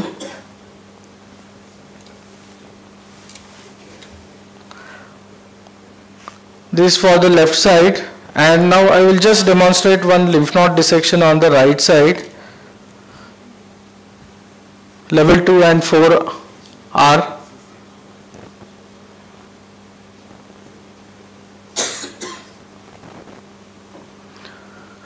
So retract this was a triportal approach. This is the upper lobe retracted down. This is the azygous vein draining into the SVC. These are the lymph nodes which were FDG avid. This was a case of uterine carcinoma which was treated long back and has only the recurrence in the mediastinal nodes. That's why we are. This is for a demonstration of the lymph nodal dissection.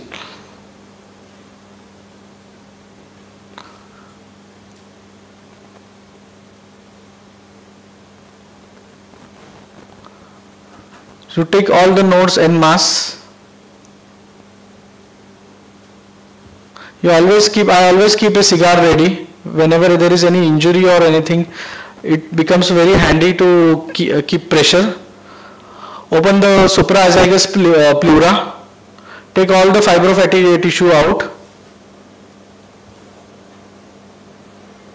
You can see the underlying vagus nerve here and its branches.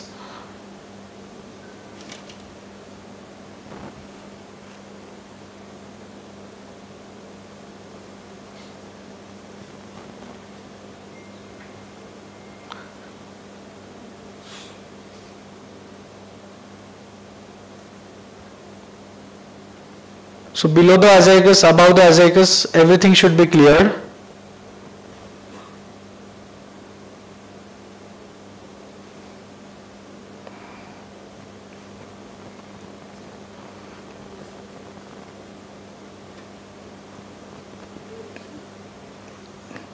There was a load remaining here, that again relook, we have removed it out.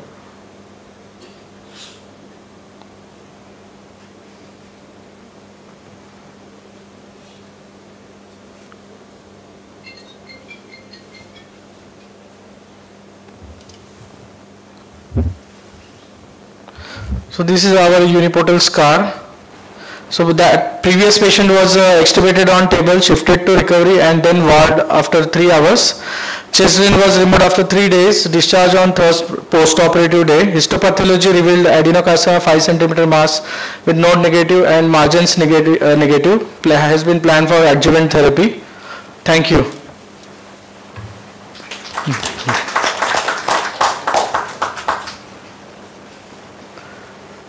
Any questions? And yeah.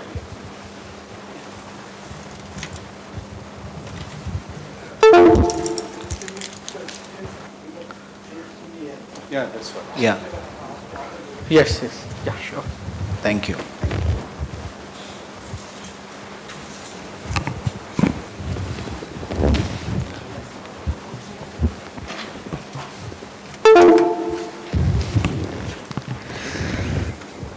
So our next topic would be unipod VATS, perimammary approach by Dr. Norberto Santana, sir.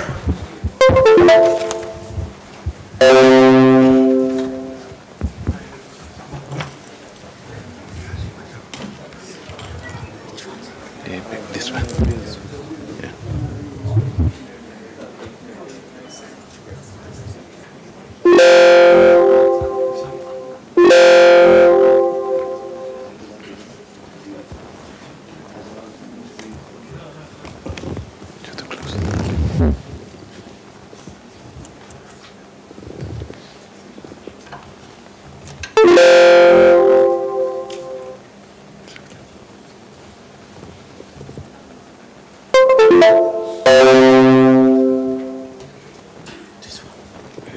Yes.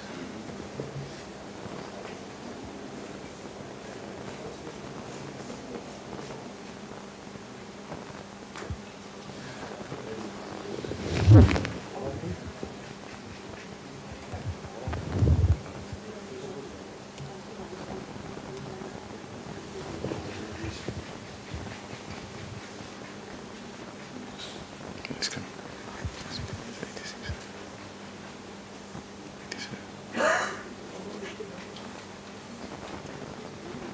Because it's heavy.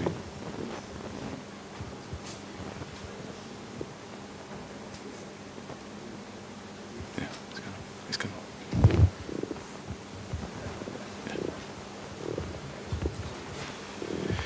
Okay.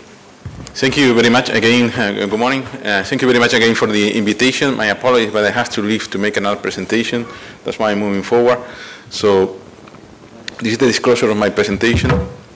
So the perimammary uniportal VATS emerged when we were looking for how to move away from the thoracotomy to less invasive approaches due to the advance in the technology in minimally invasive thoracic surgery. Basically, the perimammary uniportal approach is a 2-4 centimeter vertical and curved utility incision in the perimammary fold. You can see the skin marking here. This is the head, so legs. So we can approach the 4, 5, 6 intercostal space. The choose intercostal space is a muscle sparing technique. You will see here the approach. And providing surgeon with a good visualization of the highland, good exposure of the pleural cavity, wider utility incision that we show you in the next slide, and easily converted to perimammary thoracotomy is needed. So basically we open the skin in the curved incision, divide the subcutaneous tissue, create like a pocket and split the subcutaneous tissue up to expose the serratus, as you can see here, moving a little bit posterior.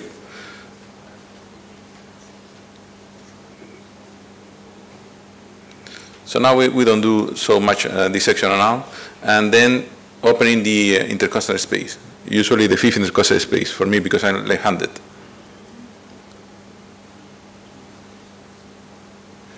So the utility incision is a little bit more anterior than the regular uniportal VATS, but the same level, so giving a good exposure. You can see now we are at the level of the ribs, opening the intercostal space. You can see the lung now. So this is the approach. And we use the wound retractor, the Alexis, and we are ready to start with the surgery. So as I was explaining you, this is the significant difference between the uniportal, regular uniportal, and the perimammary uniportal is a wider approach, an anterior approach.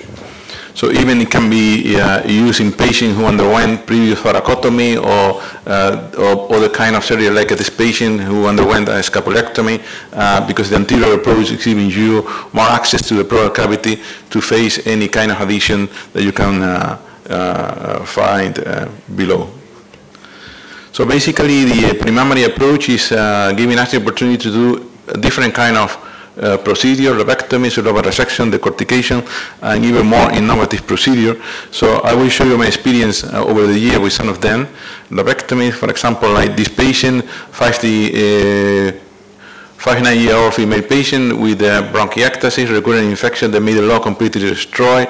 You can see the fibrous adhesion between the middle lobe and the pericardium, easily to detach, placing the camera at the posterior corner, so facing the lobe in the opposite. So the dissection of the highland, you can see the middle lobe vein.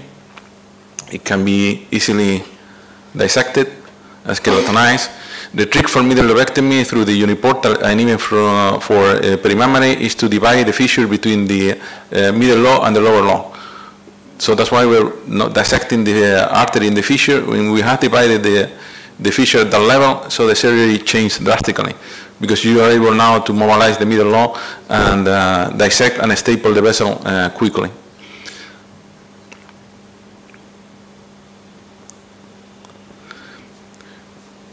We have to be very careful with the vascular anomalies that you can face any time.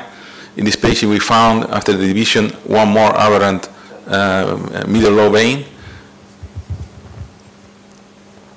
divided with the vascular strip as well. And then you have the exposure of the airway. You see the middle lobe bronchus with the lymph node. We did lymphadenectomy to keep clear the airway. So now it's easy to dissect and circle if needed or staple the middle lobe bronchus. I don't usually use the vessel loop just to save time. And this is the middle lobe artery. So it's a good exposure from the perimammary, and even you can see how can I encircle both and then dissect both and pass with only one reload both arterial branches to be divided.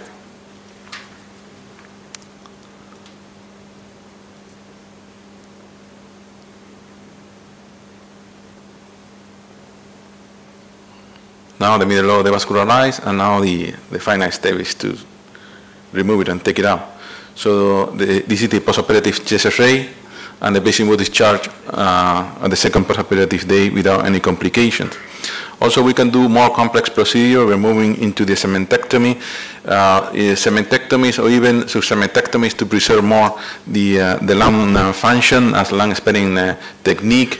We all know that uniportal VATS lung cementectomy are technically challenging due to the anatomical variation, more complex than the lobectomy, and a detailed comprehension of the segmental anatomy is required to avoid compromising the viability of other remaining segments, and long experience and strong skills are needed to do uniportal VATS cementectomy.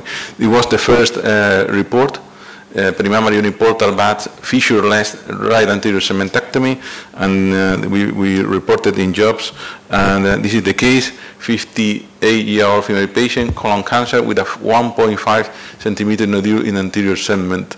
So this is the surgery. So we were using 4K technology, that's why the quality of the image is pretty good. So we dissected, exposed the highland, so we are now dissecting, and this is B3B, I will show you now. This is the A3, this is the artery for the segment 3,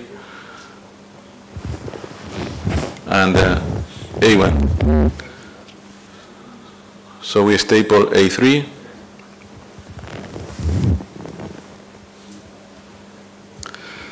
and now we are clipping is a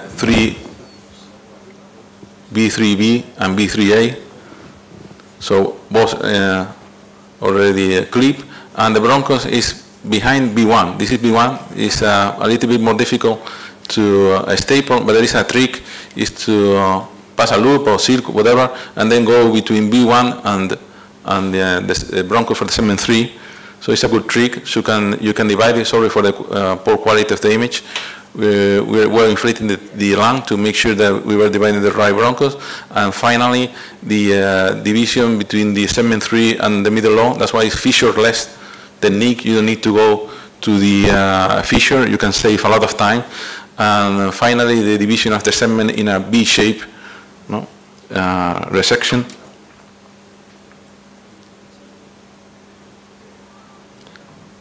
As you can see here. So keeping the stamp with the specimen is really important to have a good clear plan of the intersegmental plane. Okay, the leak test and the rest of the segment completely inflated without any leak. The patient was discharged at the second postoperative day. This is the postoperative chest ray. The pathology confirmed the colon mets with free margin and no relapse for the last 3 years. So we can do more complex cases by perimammary urine portal. This is a subsegmentectomy. Unfortunately, a 15-year-old female patient with osteosarcoma metastasis, 2.8 centimeter nodule in the left S1 segment. So we didn't want to perform lobectomy. It's a metastasis, and even we thought that the subsegmentectomy could be enough for her. So we did segmentectomy S1, S2, A and B, and preserved S1, S2, C. So this is the vein for segment 1 and 2, AB. This is the first arterial branch, S1, S2, A. Now we proceed with the dissection of the bronchus, S1, S2, A and B. C, you can see it, or can find it in the fissure. This is B3. We have to preserve it. So when we dissected the airway, we then divided S1, S2, B, the artery for the segment, for the subsegment.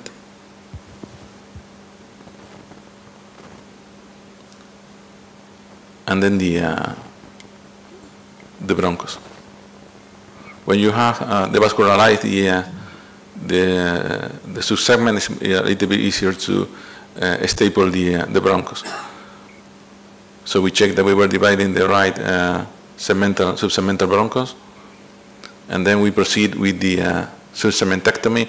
This kind of subsegmentectomy is a B shape as well, no, resection to preserve the subsegment C.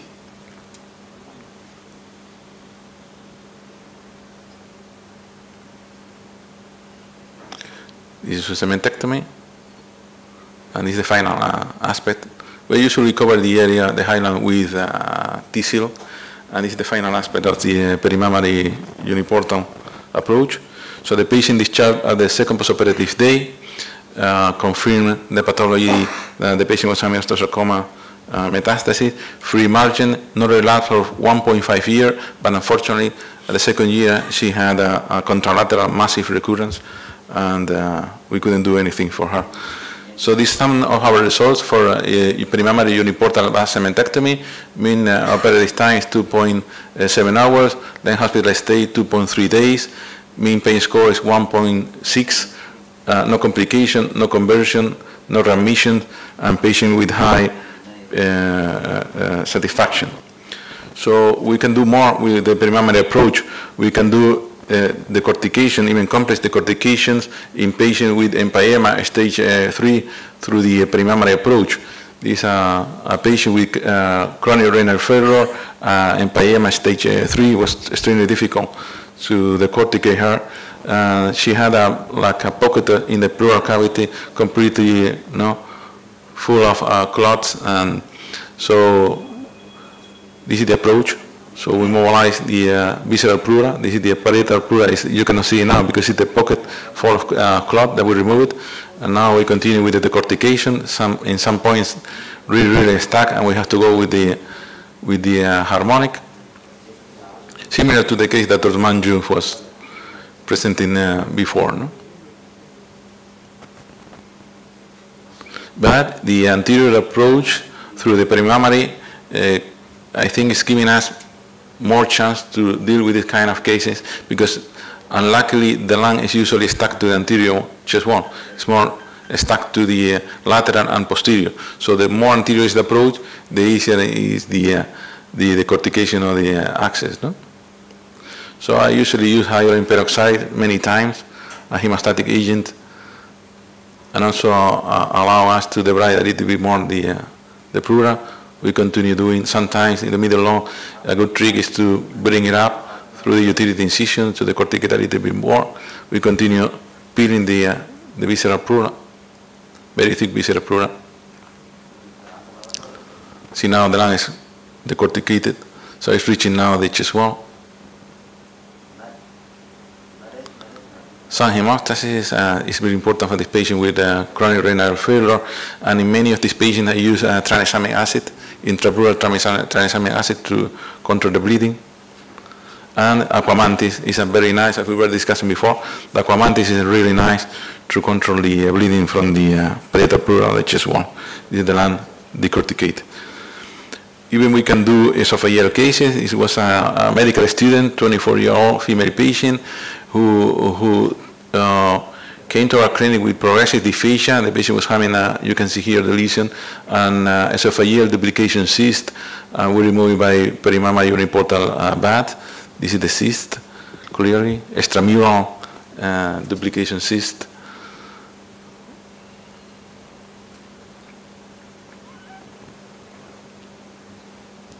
See, it was stuck to the lung at the level of the inferior pulmonary vein.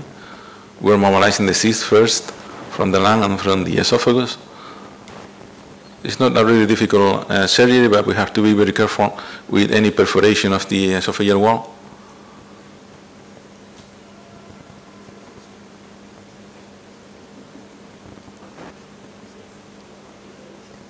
You see, between the layer of the esophagus, the muscle layers, this is the pulmonary vein we'll see now. Moving upwards slowly, using the harmonic. I usually do by manual instrumentation using the suction and the harmonic. And I like to use the harmonic shears. That's why my question before. You can see the inferior pulmonary vein, so we can detach the cyst from the inferior pulmonary vein without any problem. And the patient will discharge the first postoperative day without any complication. So now we're moving into more innovative fields for minimally invasive surgery, for perimammary and for uniportal is the rib cage or chest wall resections. So we're doing perimammary uniportal using the gel port to insufflate some CO2 in patients like this young patient with the osteosarcoma metastasis involving the 9th rib, close to the diaphragm, putting CO2 to push the diaphragm down. This is when you can see here, perimammary uniportal, dissecting the intercostal vessels and dividing the rib with the scanner rib cutter. This is a specimen, 8 and 9 ribs with a muscle below. This is the final aspect of the approach. This is the patient 1 month after the surgery. You can see the chest wall perforated. No? Done, no? And the patient will discharge at the third postoperative day. So more innovative field. In the last one, we are moving now into the cytoreductive surgery plus hyperthermic intrathoracic chemotherapy in unfortunately very young female patient with pleural-based sarcoma metastasis. You can see here the approach. This is one of the pleural-based metastasis. We are doing now a cytoreductive surgery is a pleurectomy, as you can see there, and then place all the tubes to inflow, to outflow, and the thermometer through the small perimammary uniportal to avoid the previous classic approach for a high tuck.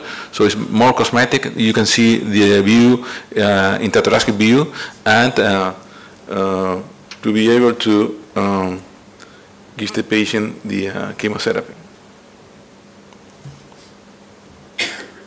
And the patient, this is the final aspect, and the patient will discharge on the fourth postoperative day.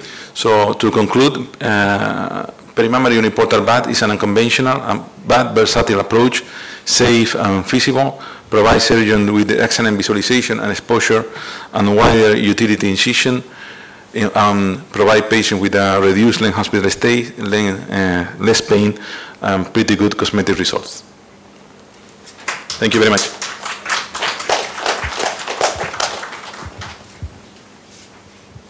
Happy to take any question.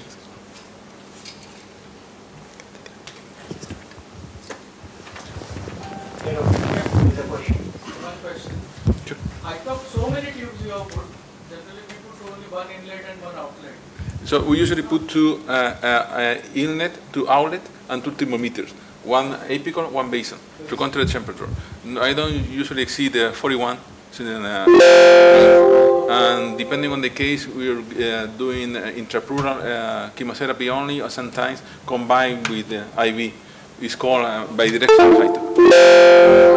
Generally two tubes, one at apex and base. Apex will be the input, and the basal one will be. I will flood the chest initial with saline. Exactly. So that the lung floats, and half an hour with lung deflated, half an hour with lung inflated, so that all areas will be covered. Exactly. That's why instead of doing that, we use two with the lung completely collapsed. Yeah. Okay. So you have the circuit running very well.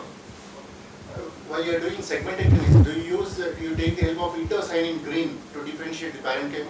Indocyanine ICG? Yeah, sometimes when I have sundown, I usually do it. But when the intersegmental plane is clear, using the insufflation deflation test, I don't use it.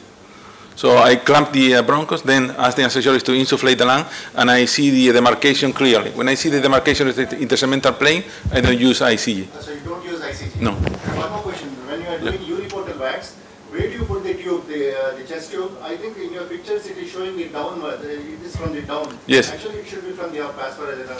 In uniportal perimammary, because it's curved and vertical, I'm putting on the inferior corner. But you know, in the general, the uniportal thing, the tube should be come from the In the uniportal regular, in the posterior corner. Yeah. Thank you very much. Thank you.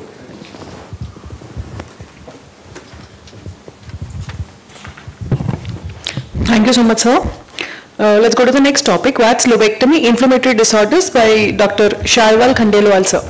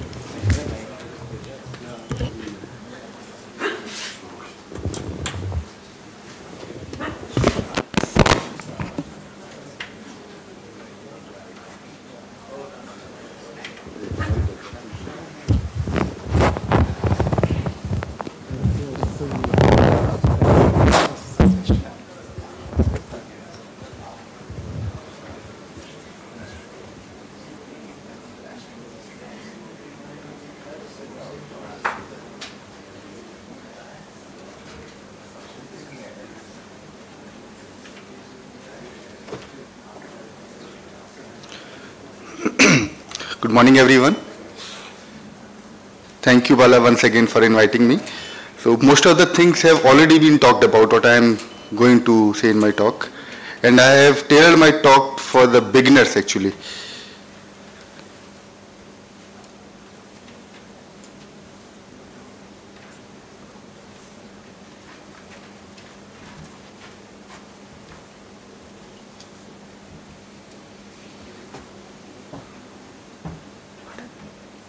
Okay.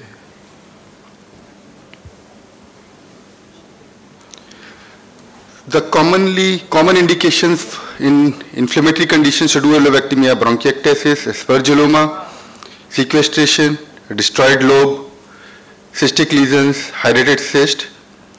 Challenges we all know are adhesions, difficulty to access the pleural cavity, less working space, altered anatomy, neovascularization, and stuck lymph nodes to the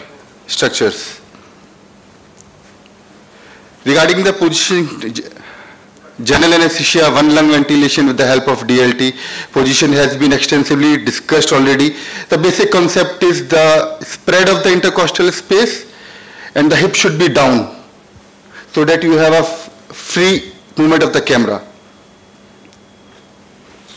Can be done with the table broken at two places, or you can insert a bolster under the chest wall. Particular attention on the female patient. I try to keep it simple, nothing to keep the hands. The patient is at the edge of the table, so there is plenty of space to keep the hands here. Usually these surgeries are prolonged, so ensure adequate pressure paddings at the pressure points. Always isolate the lung before you go for scrubbing. Ask the anesthetist to clamp the DLT, and there is a good 15-20 minutes, so that the trapped air gets absorbed and you get the space. Equipment has been discussed in detail by Dr. Bhushan earlier, so I won't spend much time on it. With the availability of the endoscopic staplers, actually the acceptability of VATS lobectomy progressed in a big way in 90s. Long thoracic instruments. So there are plenty of approaches. So my approach is the traditional approach, scapula, mark the thoracotomy line. This is just above the diaphragm. And this is where I make the anterior and the posterior port. I am talking about the 3-port VATS for these conditions. Uniportal can also be done, but this is a basic talk, so I am going to talk about the 3-port VATS only. First port for the camera is introduced from here, and then from this port we decide the position of the other 2 ports.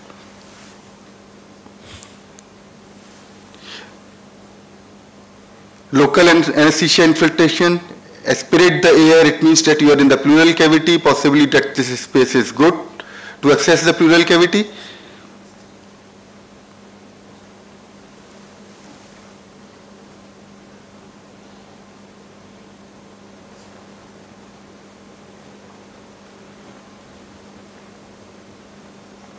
Then we make an incision.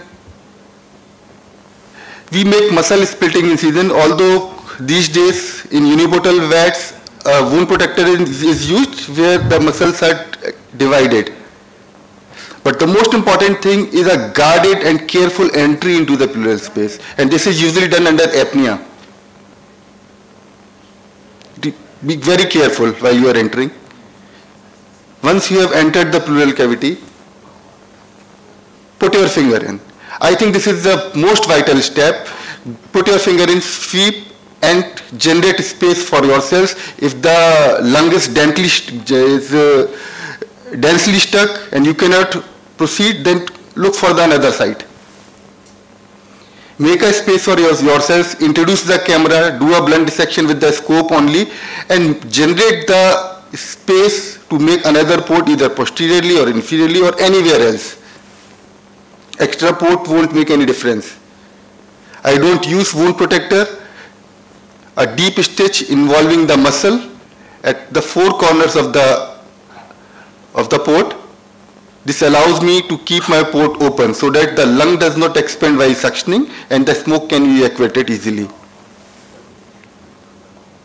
So this is the final look of the port, and then a camera is introduced and you do a inspection, diagnostic thoracoscopy. Usually 30-degree camera is used. The safe access to the pleural cavity is very important. I have discussed this thing earlier. I could repeat it again. Finger exploration. Do not force enter.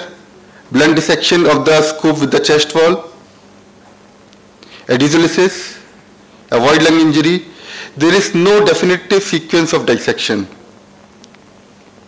This is the final appearance, camera port just above the diaphragm and the 2 anterior and posterior ports.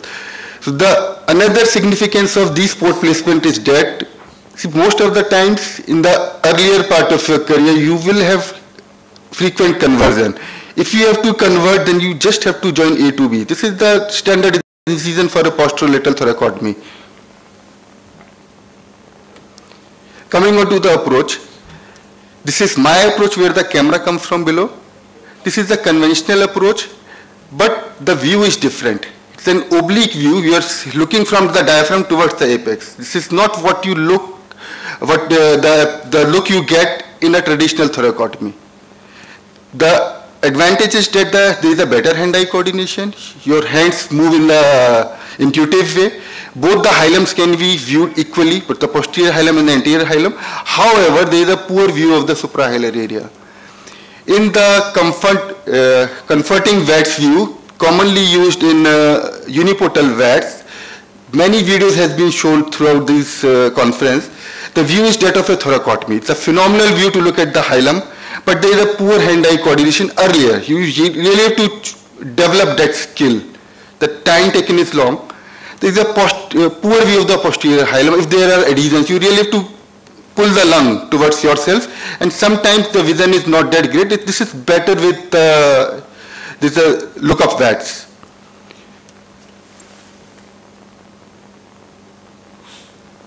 The approach can be uniportal, multiportal, 2 ports, 3 ports, 4 ports. Conversion is higher initially, particularly in cases like aspergilloma or bronchiectasis. Please do not consider conversion as a failure of VATS. If you feel that the conversion is required instead of wasting time causing more blood loss, convert it early.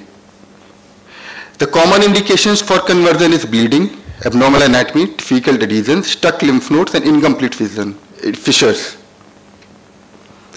Having said that, the VATS, even if you have to convert, VATS does have a role, because most of the time these peripheral adhesions, most of the lung can be mobilized with the help of VATS, and really you have to make a tiny muscle sparing thoracotomy just over the hilum because of the difficult hilum or the incomplete fissures.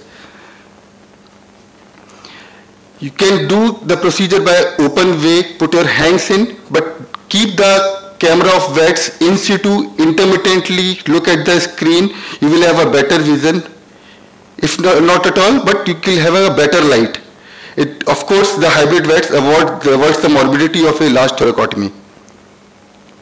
There is no standard technique, divide as you go. Artery first is prepared, that is traditional teaching. The various two approaches are hilum first, fissure last, or fissure first, hilum last. So the biggest nightmare for me when I started doing this independently was, okay, tomorrow I have to do aspergilloma lobectomy. The fissure is not complete. If the fissure is complete, the procedure is easier. So I will spend some time regarding a technique which is described by this Belgian group for a tunnel technique for the fissure development in VATS. So opening the fissure completely with the help of early stages described in this technique, making a tunnel between the bronchovascular structures and the lung parenchyma, which provides a good anatomical view prior to the division of the bronchovascular structures. This reduces the post-op air leak and avoids accidental transaction of any, if there is any anomalous anatomy. The tunnel, in this article they have described the tunnel is made from anterior to the posterior, but you can go either ways. The main thing is to understand the anatomy. So this is a schematic representation of how the posterior hilum looks once the lung is redirected anteriorly and you have opened up the posterior mediastinal pleura. So this is the main PA, and you have to identify with the, clear this thing. Main PA, this is the posterior segmental artery to the upper lobe and the superior segmental artery to the lower lobe. This is the exit point. You have to define it first, and this dissection can be done very easily. Then you retract the lung posteriorly. You can take the table also. This is the hilar view you have seen in the video of the previous presenter also. Superior vein, inferior vein, open this lymph node and pad of fat.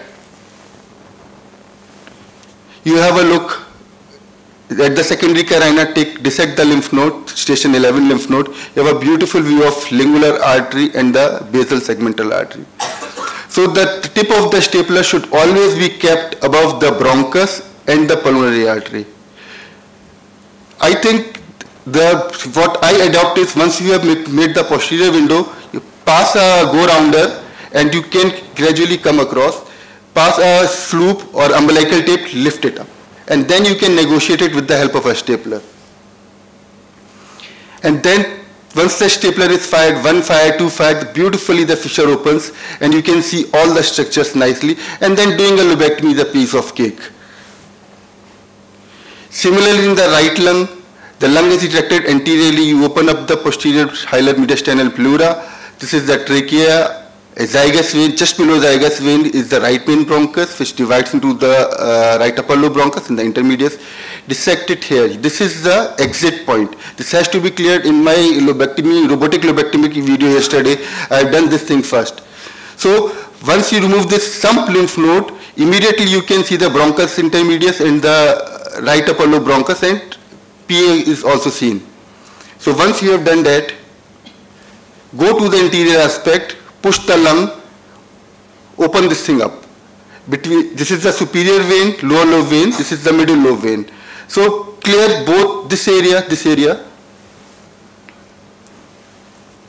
Talking about the major fissure first between the middle lobe and the lower lobe. So you see this middle lobe artery and the superior segmental artery. Clear this thing, this is the entry point, your exit point is already been cleared. You can pass a go around, lift it up and can open up the fissure. See how nicely this thing is opened up. Careful thing is that is the identification of the middle lobe artery, and whatever you do, you have to remain above the bronchus and the artery. Never it should be the case that should go behind the artery. About the minor fissure between the upper and the middle lobe, you have already dissected it. The posterior exit site is already dissected. Pass a go rounder, lift it up, and you can easily open it up. So once this is done, all your structures are lying in front of you. You can staple them and can proceed with the lobectomy. This is our left lower lobe lobectomy, one of my earlier lobectomy. The technique is very simple, minimal instrumentation with the same technique, 3-port VATS, the camera at the basal port. Inferior pulmonary ligament is mobilized. Both, it has been dissected both from the anterior, posterior aspect and the anterior aspect. So window is made already. Pass the artery, goes easily because both the windows have already been created. I will slope the structures, although it is not necessary now.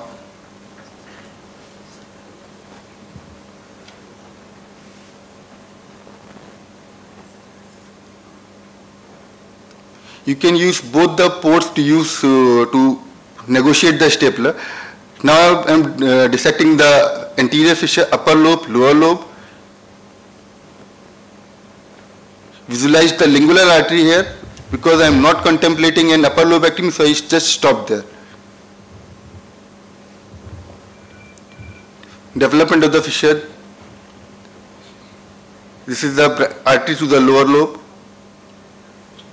the basilar branches, and the superior segmental artery. The posterior part has already been dissected while I was dissecting the inferior pulmonary ligament. So I introduced an instrument beyond the superior segmental artery and the posterior segmental artery of the upper lobe, and I could easily go beyond it. Sloop the posterior fissure and completed it. So essentially the technique is same which I have shown in the previous illustration, but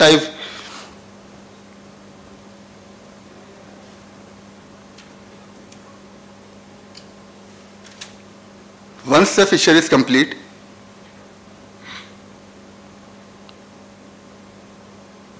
the artery is clearly visible.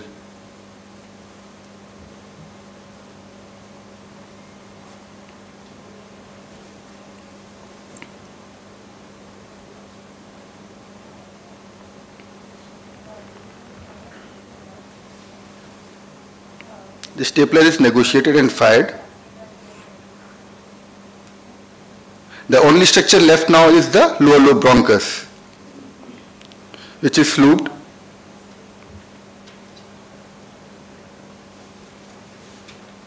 Once I clamp the structure, I always ask the anesthetist to blow the lung. You can see a beautifully expanded upper lobe. This patient also had some bronchiectatic segments in the inferior lingula which were wedged out. The specimen was then bagged and delivered. Pleural cavity filled with the normal saline and the air leak test done.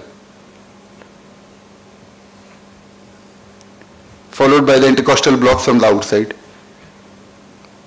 Single drain inserted, which is removed next day. Thank you.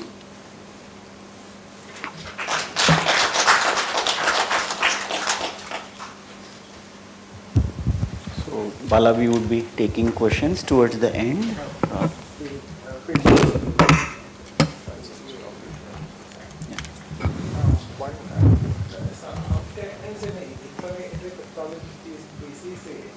Where the bronchus and the arteries like really stuck. So would you go ahead and try to separate that or take both in a single? See, although classical, I got your question. So classical it is described as you have to separate it. So two things. Mass ligation is although not recommended theoretically, but I have talked to various surgeons, done it myself, can safely be done. But the key thing what I have realized is that you have to introduce the stapler from the base. This should be, stapled sequentially rather than overlapping over each other. So if you lift the stump up and pass the stapler from below, you can safely do the mass ligation. But the best way to do is, ligate them sequentially. Yeah, even I agree with him, and sometimes it's just impossible to separate, and there's a pulmonary artery and bronchus just stuck. And you dissected all around, and you just can't go between those things. Might as well see the pulmonary artery and the rest of the branches, see the bronchus, see everything, and put a black stapler and come out. Much safer than just going through the pulmonary artery, tearing it, creating a mess. And in this situation, I would prefer to take a new stapler, whatever it costs. May I ask you, where did you took those illustrative diagrams from? They were amazing. You can get it, you can download it, it's freely available, sir. They were really good. I think it's important to realize that anatomy. Yeah. Thank you. Yeah, thank you. Thank you.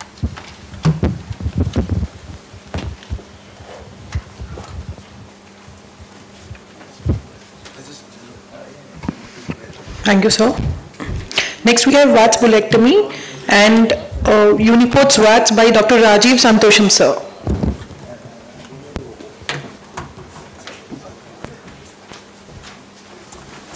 I'm going to combine two of my talk.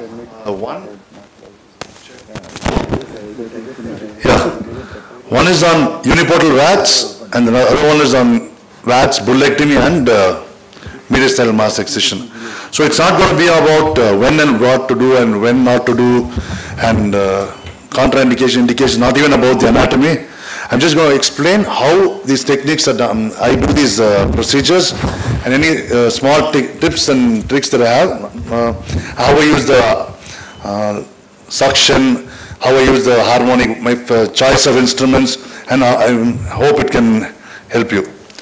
So for me, I was never trained in laparoscopy, so my training in VATS was from two-port technique, from which I went into a single-port technique, which was pretty easy to evolve. And single-port technique seemed to be more easy than two-port technique, as already explained by the previous speaker, that it's a more anatomical vision. So main difference between multi and single-port VATS is that adhesion release. In multi-port, sometimes you keep the adhesions just to use it as traction, but in single-port VATS, we have to release all the adhesions initially itself, so that you'll be able to maneuver the lung extremely and also articulate the stapler. So you maneuver the lung and articulate the stapler in such a way that they are both in perpendicular, the vessels, the bronchus, etc. So this is the only thing that is different. Otherwise, I think it's all about like doing what step is more comfortable, do the easy step first, etc. So basic things that we require are wound protector, as we know, and I think in our country it's not available now. I don't know how, if you can even tell me where to get it, it'll be great. And 30-degree scope and dedicated curved vascular tip instruments. OT setup always has, in uniportal VATS, is the surgeon stands in front of the patient, assistant from me stands opposite. I'm a little big made, so we don't fit in the same side. So camera is on the screen is on front in the head end of the patient. If you are lucky and we have two like in our place, we have one behind, one in front of the patient. Positioning already explained. There's the port is a 3.5 to 4.5 centimeter incision in the mid to anterior axillary line in the 4th or 5th intercostal space. How do I decide whether it's 4th or 5th intercostal space? Nothing to do with the CT, nothing to do with the lobe that I'm going to do. All lobes, all segments, same incision. Only thing I take into consideration is the length of the chest. If it's a long chest, I put it a little higher. If it's a big, it's just a subjective thing. It's a 4th intercostal space. No, I'm sorry, 4th intercostal space. Otherwise, it's a 5th intercostal space. That's how I differentiate. So, like this, and if it's a 2-port, which I initially started, it's the 8th intercostal space, the 4th is in the posterior axillary line. Always in the 2-port incision, put the higher port, upper port first, the utility port first, because then you're not going to go through the diaphragm. Me initially in earlier part, I've gone through the diaphragm so many times. It's embarrassing, but I have done it. But once you put the utility incision under vision and put a camera like that and see, that's not going to happen to you.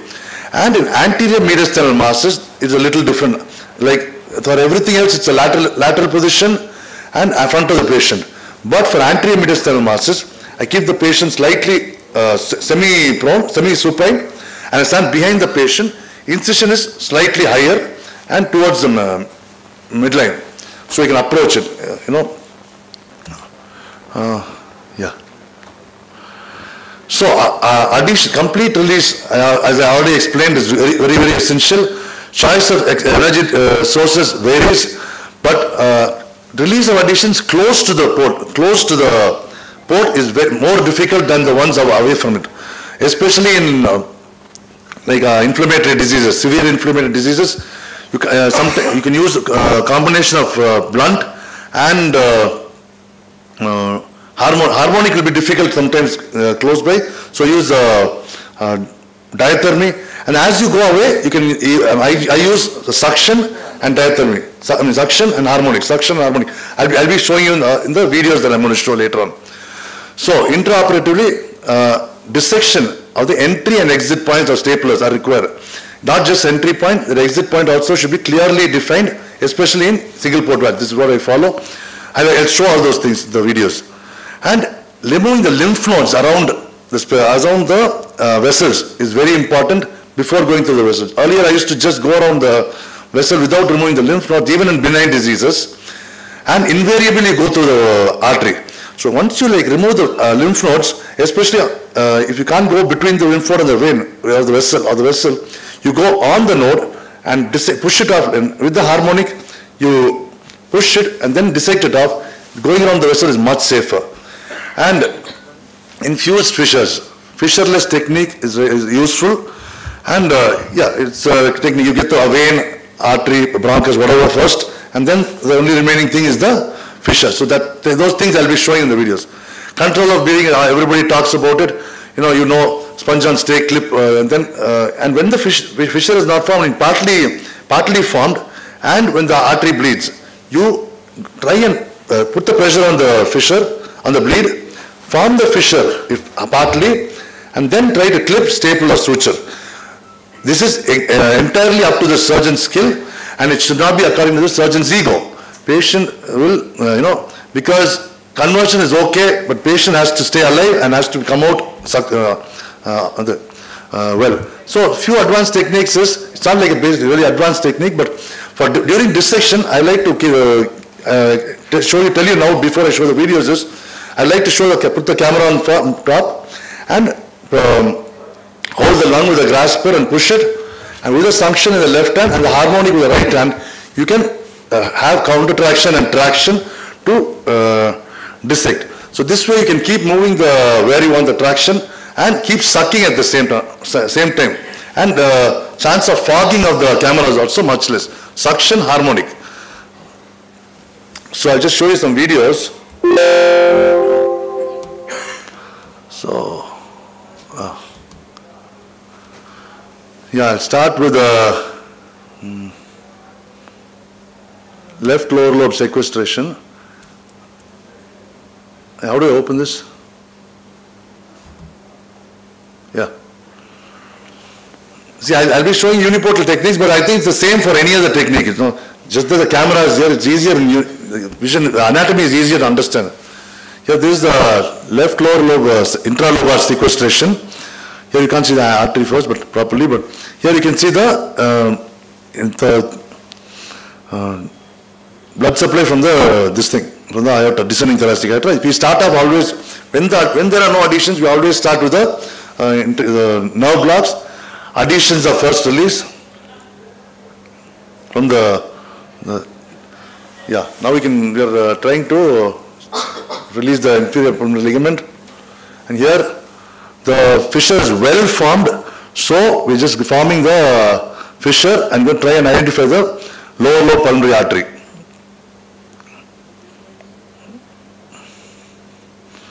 So as we're going,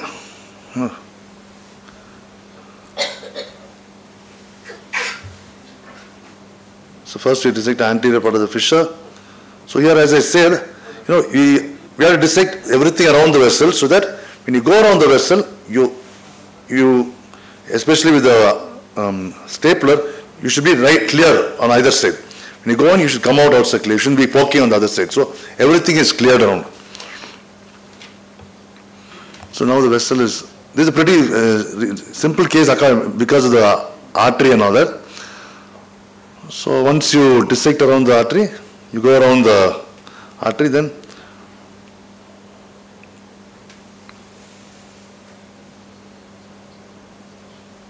so they use a curved tip stapler, go around it and staple the lower lobe pulmonary artery.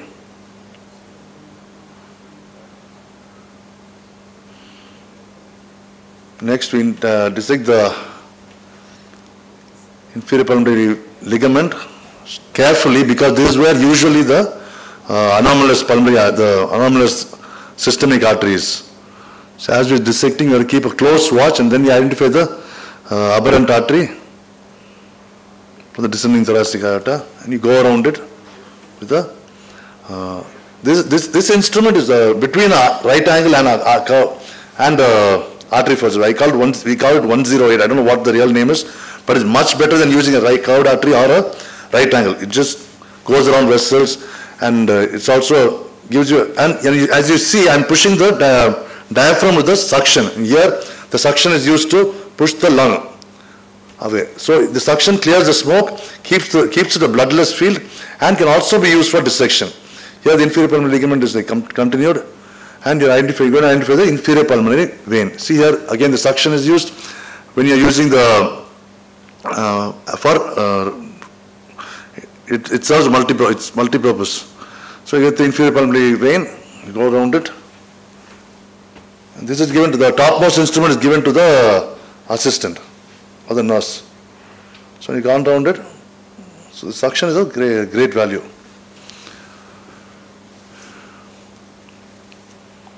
Now you've gone through it now. I think the only thing that's remaining is the bronchus. As usual, you identify the bronchus and just put a stapler across it, and then check for inflation of the upper lobe. As everybody explained, it's the same thing. Clamp and then staple, upper lobe is inflated, staple, and then put it in a bag and take it out.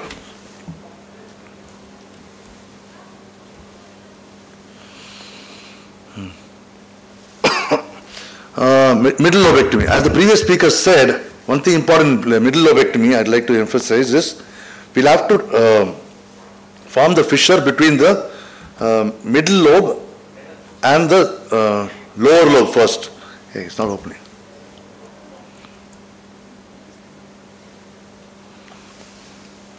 Like double click or do something else.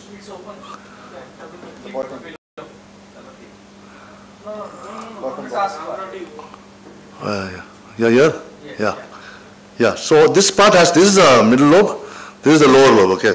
So this here the fissure is formed, but if it's not, this is in fact it's a case of metastectomy. Usually we wedge it, but here it's towards the hilum, so you're doing this thing, right, doing a lobectomy.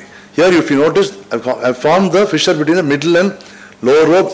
Here, we didn't have to use a stapler, as in most cases, but we have to dissect it, and as you see, as I already explained, start removing the nodes, and because of the suction, as and when you're doing the dissection, you can keep sucking it, keep the field dry, and know where to buzz, etc. So you stay close to the node, keep dissecting, and keep sucking, and now once the node comes off, you can see the vessel there. So remove the nodes first. So you can get the middle lobe vein right there, and this harmonic is a great instrument. You can use it as also to go around structures partially, when used carefully. So it's for dissection and for buzzing. So here the 108 is used to go around. That's the instrument. That's how I call it. And then you put the curve. Yeah, here in middle lobes, usually where there are small vessels, difficult vessels, always wear loop. Not all cases, but when I have difficult vessels, yes. And you loop it, and you pass the stapler. Staplers are always articulated. It's always articulated, so that, especially in uniportal VATS. In two-port VATS, the advantages, when you're doing upper lobes especially, you can put the camera on top, in utility incision, put the stapler directly. You don't have to articulate as much, especially in the veins, upper lobe veins, which goes across. Here, you have to articulate quite a bit. Then, behind that is the bronchus to the middle lobe. Yet again, dissecting the bronchus. So you can use the suction, as I'm emphasizing on the suction and harmonic, because my talk was basically about how I do it and tips and tricks. See, again, there's a node there, which is important, which is essential. So this is a snake. It's a beautiful instrument, which can be got, which is really good for dissection in difficult areas. So I make sure the node is away. And this is the other the other instrument that I was talking about. This looks like a right angle. So you can see the node there, which would have to be pushed away. Sometimes you get away with it, but usually it's not a good idea. I usually wouldn't do this when there's a node. Then again, I'm putting the loop through it, taking it out. Yeah, and then use a loop it. Green stapler goes across, again articulated well. Then what you are remaining is the middle lobe vein, middle lobe artery, which is again dissected. You can closely observe, and using the suction and the dissector. Suction is very useful. If initially this is a little difficult, if you want some more pressure or some more friction to hold, using sponge on stick is good. But the advantage of this keeps falling or slipping. But the advantage of using this is the fogging is less and the blood doesn't get accumulated. So again, you just put a stapler, and then you find that there's another vein which you missed initially, the middle of vein, the third vein. That also you get. And then you bag and yeah, the remaining part of the fissure you keep dissecting off.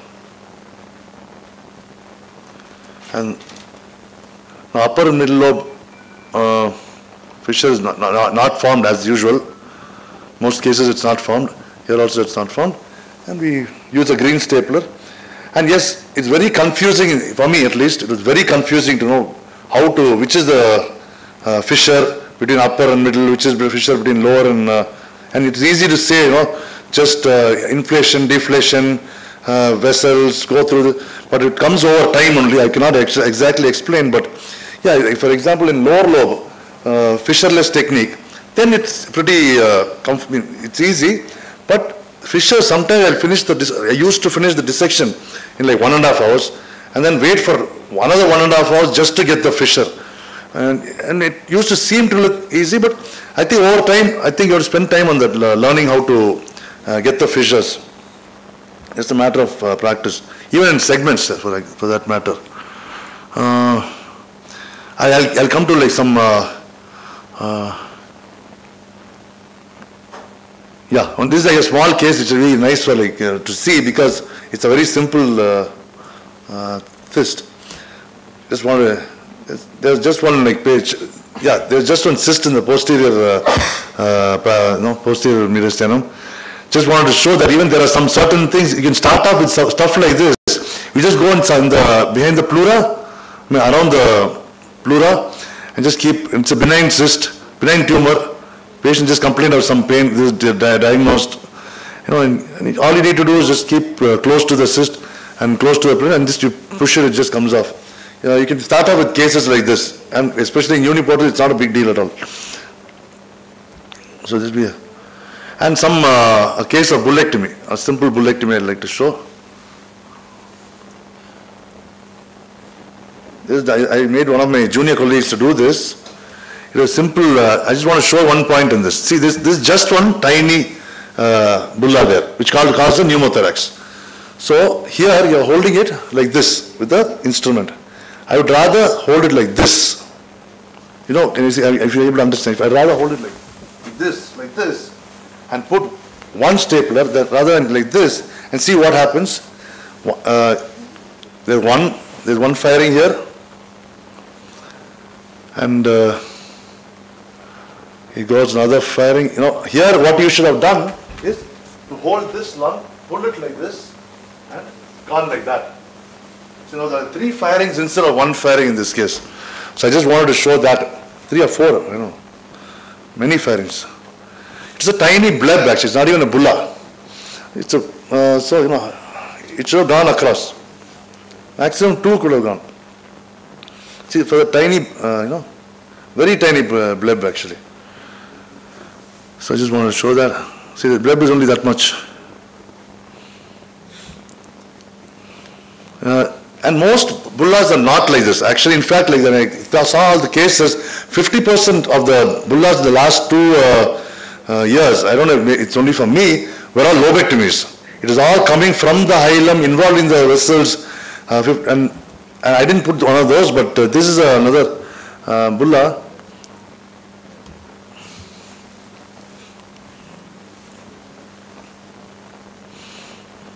The recurrent pneumothorax with a large bulla. See, this is what I was telling you. The additions close to the lung are difficult. I have like thick fingers, and like blunt dissection also is really difficult for me. So I do a little bit of blunt dissection. I have a great assistant like Dr. Ramasamy. He like shows me really where to the camera.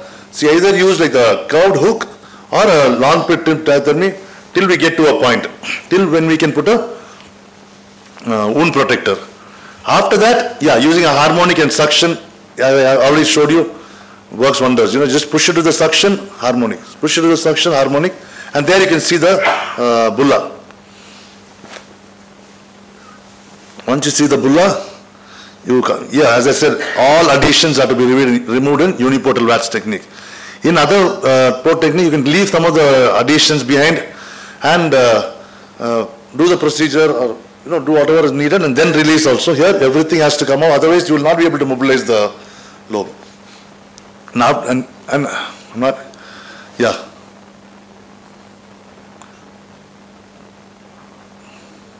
Yeah.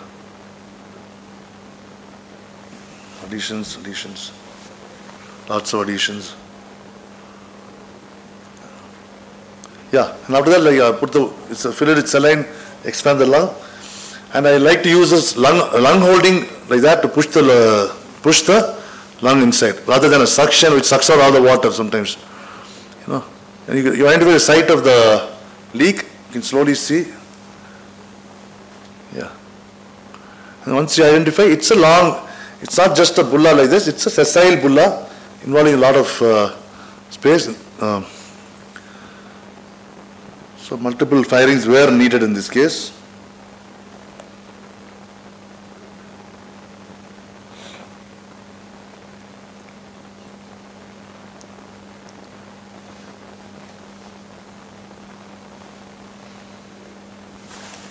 Anyway, so it's not just like most YouTube videos will have just one bulla like this and you just fire it.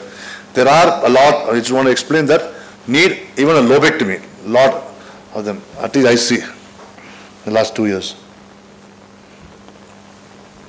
Do I have time, or I had like, there are 2 talks, so how much time do I have any time left?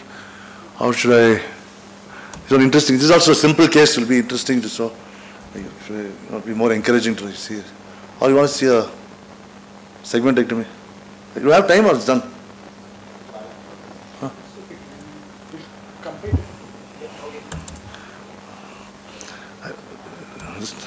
How much time is over? Yeah, this is a case, 15 minutes, 30, okay.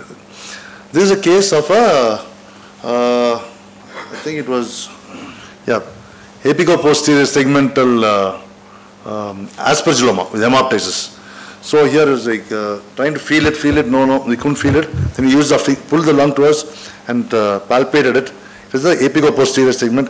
We didn't want to do a lobectomy, left upper lobectomy.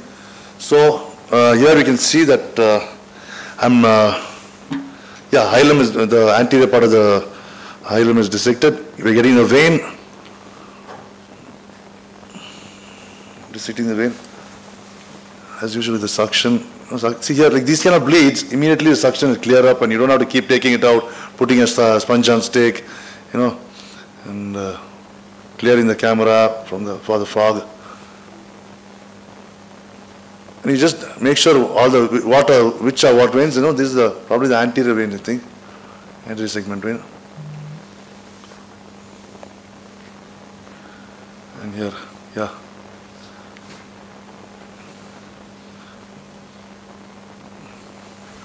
Apico-posterior. Slowly, yeah, see here the nodes are being slowly dissected off. It's important to remove these nodes. And once you bear these nodes, as I keep saying, and repeating myself, the dissection becomes like so much clearer. Because in the beginning I never used to do that, and I used to mess up a lot. And I was like kind of, once the nodes are out, it's so beautiful and you can just see it. Yeah.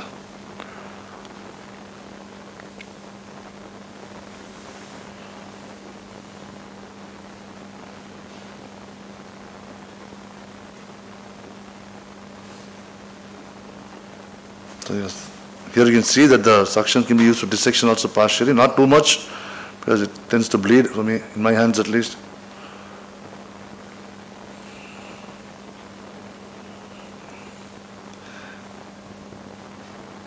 Yeah.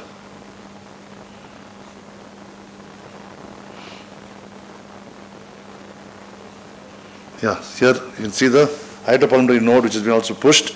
You got all the tributaries of the veins, trying to identify the pulmonary artery, main pulmonary artery, pushing the pulmonary the node away, nicely dissecting it off, bearing the PA. So you see that it should be in these in uniportal cases you should be able to always move the lung all around. It's very important. And yeah. Yeah, apical branch is being taken.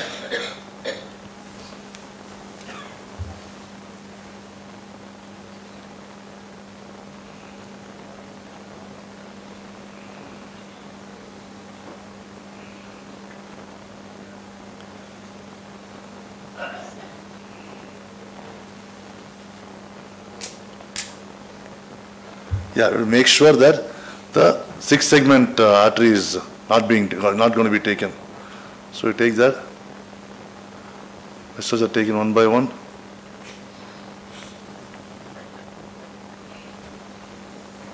See again, more distal you go, more you clean it up.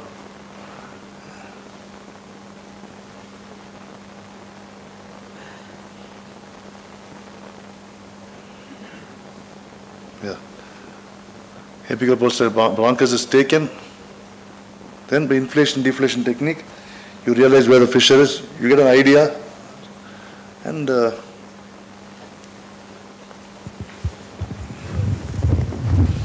multiple firings over it.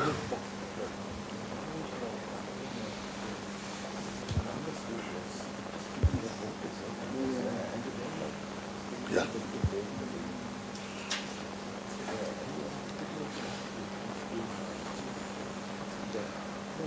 and you bag it and take it over. Yeah, that's about it. I think I'll stop with this.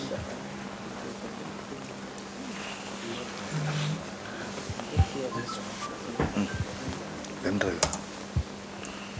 This is mine, huh?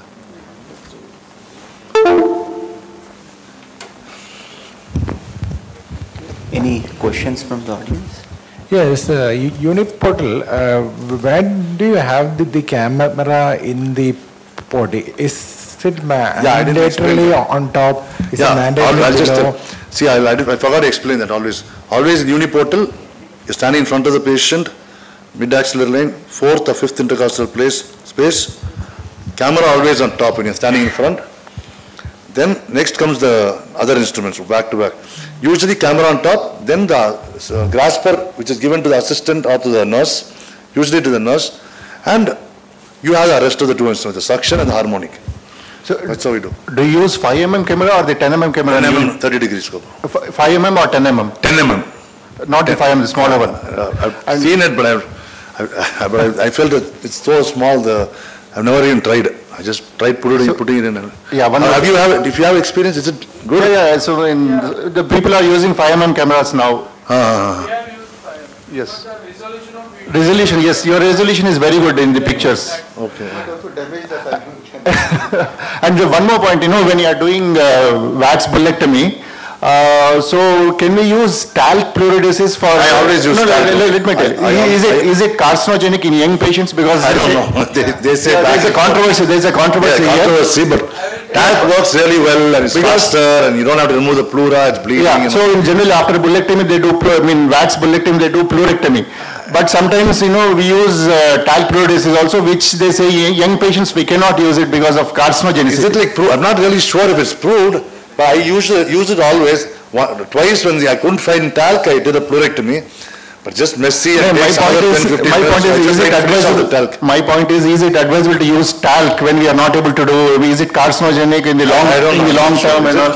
Anybody else?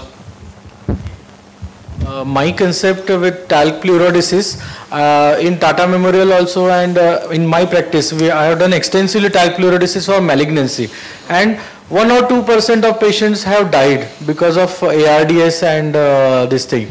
Okay, so especially young patients, these bullectomy patients are 16 years, 18 years, and they have to go long way through their life. And CABG and all these things are into the picture in future. And future lung surgeries may also come into picture. So that's why I don't put any talc or any foreign body into the chest.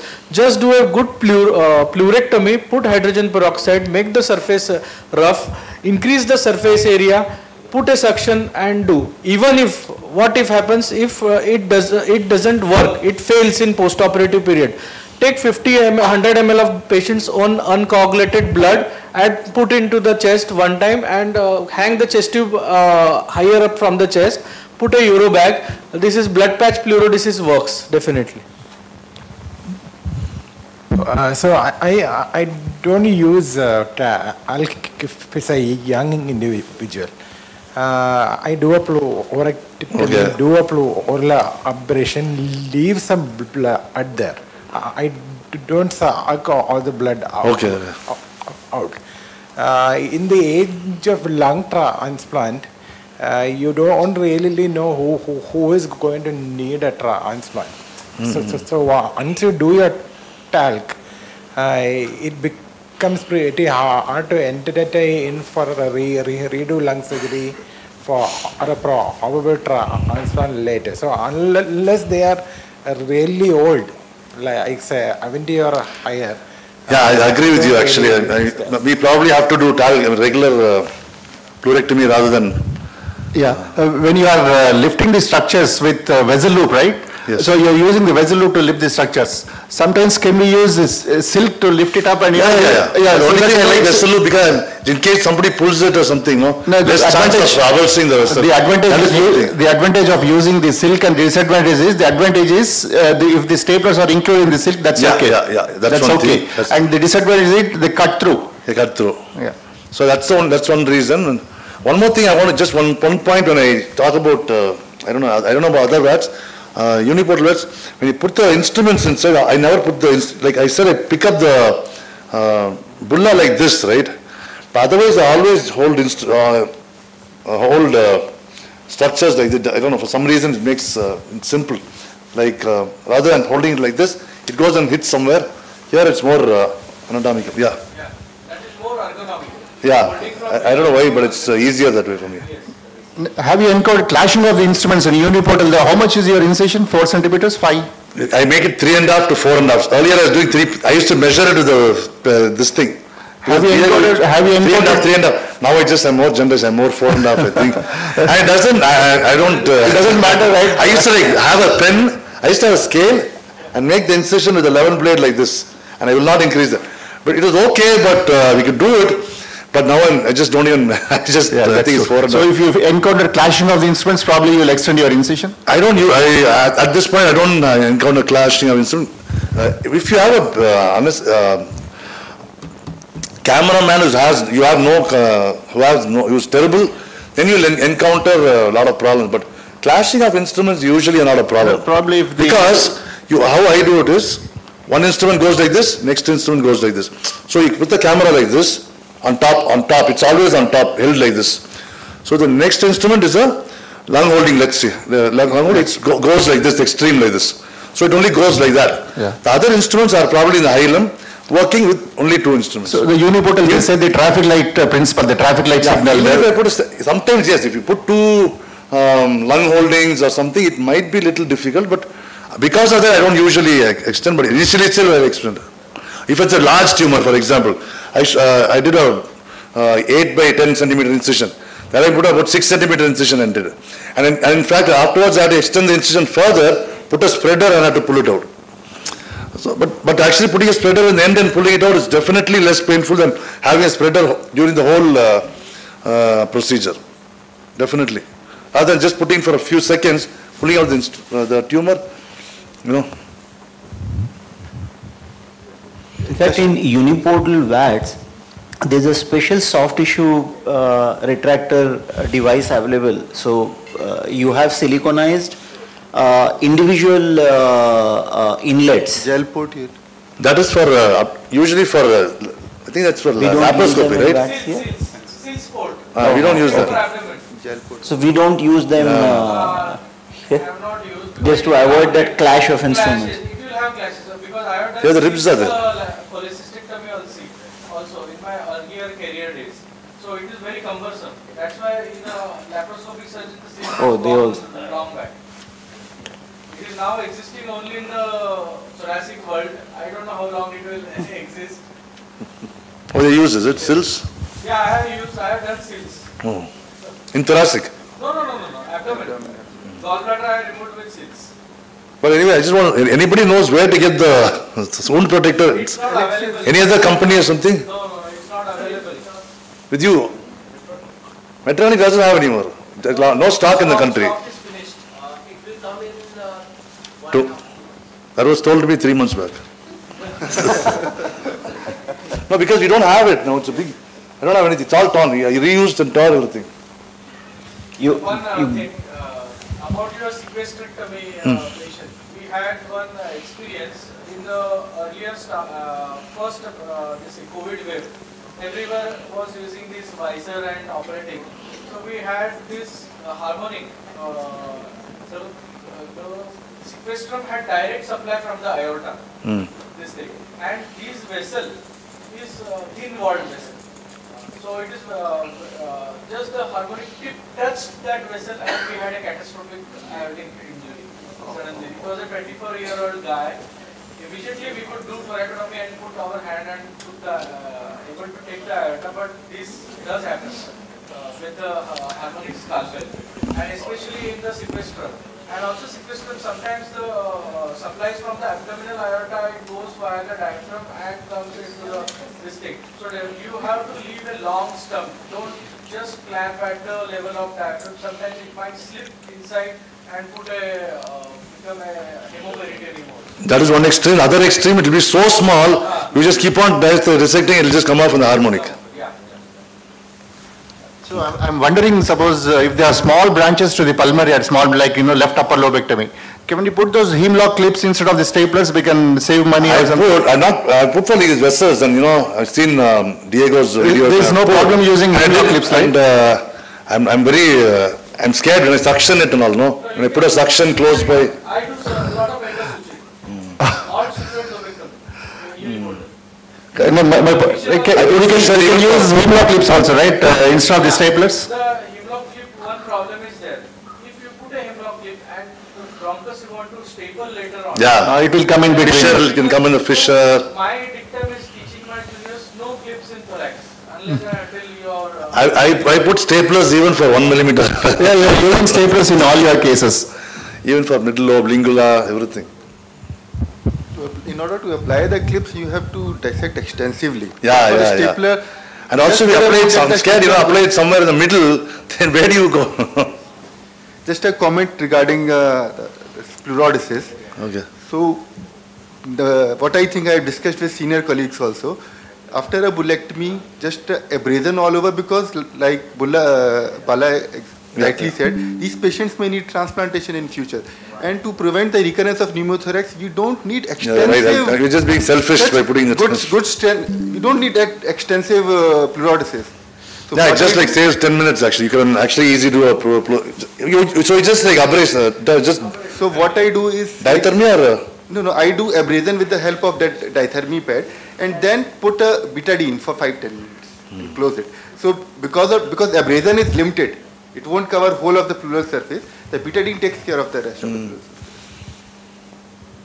pleural surface. Sometimes when we go into do bullectomy, we see multiple bulla. So it won't be like a single bulla. You will see a lot. Yeah, we see a lot. What we have to do in those cases is sometimes there are multiple blebs and there won't be a leak also. There will be recurrent pneumothorax, there won't even be a leak. At that time I put a talc, just come off. Sometimes multiple bulla, one leaking. Then you clamp, then you staple only that. Sometimes multiple bulla and one whole lobe, then lobectomy. Sometimes a big bulla and forming the whole lobe, lobectomy. So these are variables. Yeah, and my final question is for metastasis. So you are doing lobectomy. Yeah. So I think, if you saw, it's very close to the hilum. That's the only reason. Otherwise, definitely it's not an indication. For metastasis, the classical teaching is wedge resection, right? There's no need of, the earlier speaker also was doing lobectomy. But how far then lobectomy is overdoing it, right? We don't want to do it. Yeah. So because it's in the hilum and because this was the hilum. But generally metastasis, wedge resection is more than sufficient. Yes. Yeah.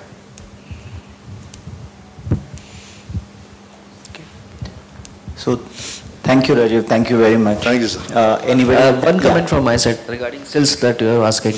Actually, thorax is a non-collapsible cavity, and abdomen is a collapsible cavity. So, what cells initially, when laparoscopic cholecystectomy was started, they used to do with 4 ports, 3 ports. They just want to reduce the size of incision. So they think about a single port, a single incision. That comes into picture, the cells. What cells is, it's a rounded body of a diaphragm in which there are 3 ports inside. So in abdomen, as you know, this is a collapsible cavity. You insufflate with CO2. So in order to avoid the leak from that cavity, cells comes into picture. Has an advantage. It has got a large port. Inside there are 3 multiple ports that prevents air leak. But in thorax we don't have this. So there is no use of cells in thorax. It's better to use this wound protector. Wound protector. Rajiv, there is nothing in the world that you cannot find on indiamart.com or alibaba.com. Whether it is soft tissue, hard tissue, anything. Yeah, maybe I should do that. China should have had, but now China is closed. Okay, regarding what you have said regarding injury to innominate vein, what you encountered and you prepare your heart-lung machine for mediastinal tumors. Yeah. Right. So what we do in stenotomies, if the left-sided innominate becomes injured, there is no need to repair that. You just need to ligate. And for large anti-mediastinal tumors or which are engulfing the PA or main PA, In that cases, we can prepare, take standby for our heart-lung machines. Otherwise, there are no use for heart-lung machines for this medial cell tumors. Okay. That is also, during aortic surgery, sometimes we divide the nominate. Earlier days, I used to harvest a vein, saphenous vein, and then make a bigger tube out of it and repair the nominate. But we stopped doing it now. Yeah. Thank you. Thank you. Thank you. So we are at the end of the session. So thank you, Bala, for organizing and conducting this. Very importantly, thanks to all the speakers for sharing their expertise, sharing their videos so open-heartedly. Would love to see some of these videos on YouPortal. YouTube. Some of you must be having YouTube. So please do upload. It would be really, oh, great. Oh, so.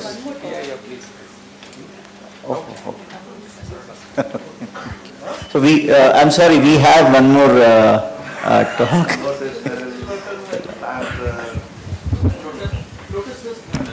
Sir just wanted some physical activity so that you get up and sit, so he told that. Let's go with our last but not the least topic. VATS, staplers, consumables and your innovations. We have seen a lot of theoretical, medical, now let's see innovations and applications. This is by Mr. Lakshay Basi from Medtronic team.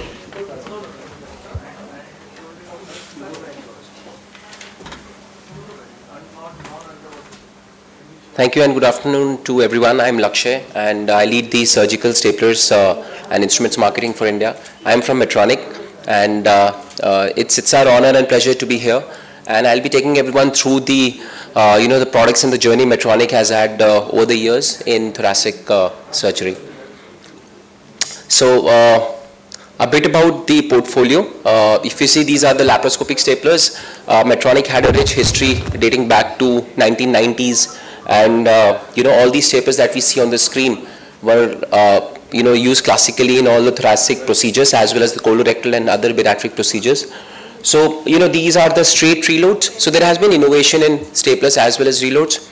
So you will see somewhere in before 2005 we had straight reloads. 2005 onwards we had articulating reloads. 2011 we started with iDrive, which is the powered stapler, and if you will see curved tip, which is one of the most famous reloads in thoracic surgery, was launched globally in 2011. So we actually have a decade and more than about 2 or 3 decades old technologies in staplings.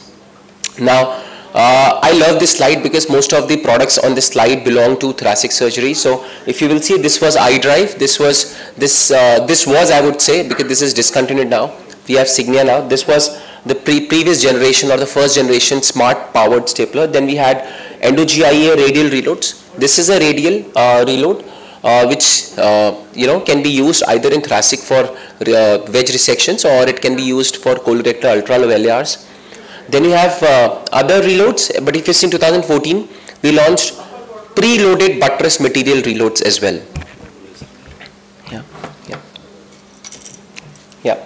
This one. And then 2017 we launched Signia globally. In India we launched it in 2019. So I'll take everyone through Signia. So this is our technology, which is called tri-staple. So usually tri-staple means 3 rows, but with us it is not just 3 rows. So if you will see, the innermost staple is smaller, the middle one is a bit bigger, and the outer one is the biggest. So it is like 3 different steps on either sides. What it does is it allows greater perfusion into the tissues and less stress towards the inner side. This mechanism ensures there is more blood coming into the tissues and the chances of necrosis reduces. Then the performance on variable tissue thickness is also the best. We would like to share that this technology is now common to all Medtronic staplers in both laparoscopic as well as open across thoracic, bariatric, colorectal and everything. So this becomes quite an important one for us. Then all the specialty reloads are available in India. We have the radial reloads for wedge resection. There is curved tip technology for vascular stapling. Then you have the black reload. This is used in lobectomies. This is the, so this black is the it is the highest staple height of 5 mm across any reload in India. Then you have the shorter one, which is 30 mm, and of course the buttress material. So these are quite special reloads for thoracic surgeries. Now we come to the guns. So we have two different kinds of guns. So this first stapler is called universal stapler. The beauty of this is any color, any shape, any size, any specialty of reloads can be attached. So that is the beauty of this stapler. It's called universal gun. And with other players, you would need different guns for different sizes. Not with us. So it's available in 3 different shafts. The smallest one can be used in thoracic. So endo GIU XL. This one here, endo GIU short. Now I would like to then come to the most advanced staplers, and there are many thoracic surgeons in India who are using this. Signia. Now Signia is the only device that has got everything powered. It's powered rotation, articulation, firing, jaw opening and jaw closing. There is no other stapler like Signia globally with any company, and we are proud to have this. You can do as many, so it comes with automatic tissue sensing as well as adaptive firing technology. So what it does is it senses the tissue and then it decides how fast or how slow I should go depending upon the tissue thickness. Yes, so I was actually talking to Dr. Abhishek Jain yesterday, and sir told me that he's a very avid user of Signia. He uses Signia in every case. Now this Signia actually shows you 3 different zones. This is to minimize the errors at the surgeon's level and also to ensure that the stapling formation is better. So it shows you 3 different zones depending on the tissue thickness and the type of reload that you have selected. Zone 1 on Signia means that it will fire optimally at good speed of between 5 to 8 seconds. The middle one is zone 2, it will fire between 10 to 12 seconds, and the zone 3 means that it will fire even slowly at almost 16 to 18 seconds. Why would it go to zone 3? Because if it feels that the tissue is too thick for the reload that you have attached, it will fire in a graduated or a very slow fashion. Because there was a study which was conducted to showcase that in very thick tissues, if the firing is done slowly, the optimal B-shaped staple formation takes place. Signia is the only smart powered device which can do 300 cases from one stapler. Just like the manual gun, you can attach any color, any shape, any size. And yes, so we can definitely help you with a lot of thoracic surgeons in India who are constantly using this. It gives you real-time feedback on OLED screen. So it tells you what's happening at the distal end. What is the zone it is firing in, how much is the battery left, just like our phones. And we are proud to share one more thing, that it is the only device which can be charged like a cordless phone. So you are done with the case, just put it on Signia charger. It will get charged in 3 hours, you can run for 18 hours. So as I was sharing that it has universal reload attachment capability, any color, any shape, any size and any specialty, this specialty that I was showing earlier, all of these can be attached with Signia. So more than 50 reloads can be attached with Signia. Now I come to the reload. Now we have this tri-staple curve tip. As you can see, it comes with 3 rows on either side, and it actually gives very less tension to the tissue vessels compared to the echelon flex as we have. And yeah, so we have this curve tip tri-staple, which is one of the most preferred reloads for vascular stapling in thoracic. There are a lot of testimonials by Thomas Fabian and Dr. Shanda H. Blackmon, and they are constant users of this. And curve tip handles appear useful to speed thoracoscopic lung resections. Now it actually saves time in thoracic surgeries as well, as it has been proved. Now this is going to be very special. I would like to share this one. Now this is the first time that I am sharing this in India. This is going to get launched in next 3 months. This is the only reload for thoracic surgeries that comes with a 6 mm anvil. So imagine this is the thinnest reload that Medtronic will launch in India in the next 3 months. So it will have a very long shaft and a very slim anvil over here. So and the reloads, the reload with 2 rows of staplers on either sides of the cut line. What it will do is it will deliver superior hemostasis, and of course it will ensure that the vessels take less space. It will have a very long shaft. It will ensure easier maneuverability as well. So we are really gearing up for this product globally. This is Medtronic's. In fact, we are proud to say that this year, in the reload space, Medtronic is extremely bullish with this reload in thoracic surgeries. Now we also have a very rich we also have a very rich portfolio and history with open stapling. This is the directional stapling, a very dog bone shaped anvils, ensures proper B-shaped staple formation. And if you see the transverse section in directional stapling, if you make a transverse section of the staples, it will be rectangular, not rounded just like others. We have this GIS staplers. It can be used in open thoracic surgeries as well. This is a 2-row one, and we have actually launched a 3-row open linear cutting staplers as well. That's called tri-staple GIS. So the same tri-staple technology is now available in GI as well. So you have the options of both 2 rows as well as tri-staple 3 rows. This is also another stapler. It's called TA stapler. It's a linear stapler. It's not a cutter. So the cut line is provided so that you can cut the lungs from the one side while you staple it. It can be conveniently used for wedge resections, just like the radial reloads where you have a curved resection. Moving on, we also have a very rich portfolio in trocars. So I'm done with the staplers. I'll just showcase the trocars as well as the wound protectors. Then there is a dolphin. There's a dolphin nose tip that we have, which is quite unique, and a ribbed cannula. Now comes the surgery sleeve. So Dr. Rajiv Santosha was talking about this, and sir is right. We have some challenges in terms of global supply because of disruptions. So this product is not available in India right now for at least 2 months, but we hope that it will be shipped very soon from US. Now this is a wound protector which is extensively used in at least 3 different surgeries in India. One is the thoracic procedures, the second one is gastric procedures, and the third one being the colorectal.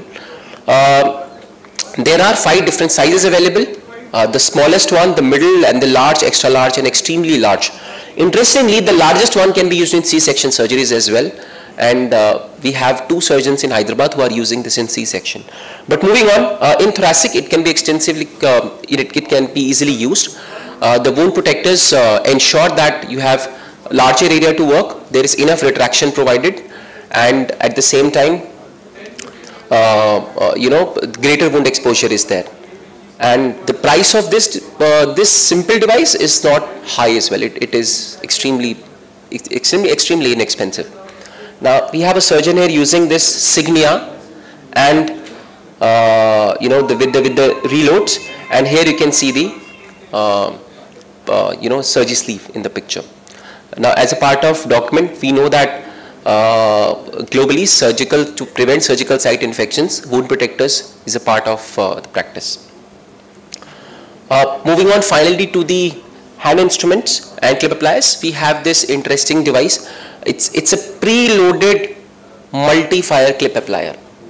So imagine a clip applier that has 20 and 30 clips preloaded, and that comes with better technology in terms of grasping. So this is quite an interesting device because it closes at distal end first and then it closes proximally. This is called premium surgery clip. Then we have another device. If you want to use it in laparoscopic or VATS procedures, then you can use this endo clip, 5 mm. It has preloaded 16 clips, and this is for laparoscopic. So the previous one was a preloaded multi-fire in open. This one is a preloaded multi-fire in laparoscopic procedures. This is the last one. We have this product called Fred. Just 4 or 5 drops of this on the scope, and we guarantee there will not be any fog formation on the scope, for at least for the next 40 minutes. That's it. Thank you.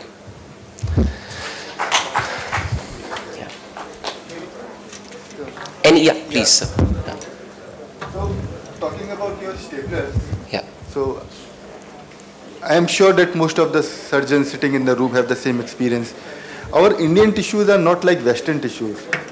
The post-tuberculosis, they are thick, fibrotic, calcified, and I have experienced even while using this white cartridge, the staple will misfire. Which cartridge, sir? Black, sorry. Black, one. yeah. The staple will misfire. So I am just worried, by the feel of the hand we know that it is going to misfire or this much force we have to apply. How about this electronic insignia device? Would that device be able to handle that kind of stressful tissues? I'm hopeful, sir, that it will be able to handle. In fact, what we can do is we can try Signia with a reinforced reload that we have in India now, and we can pair that, and we can definitely. Reinforcement is required for LVRS. Those tissues are already fragile and very soft. That's not going to be a challenge. I'm talking about a different scenario.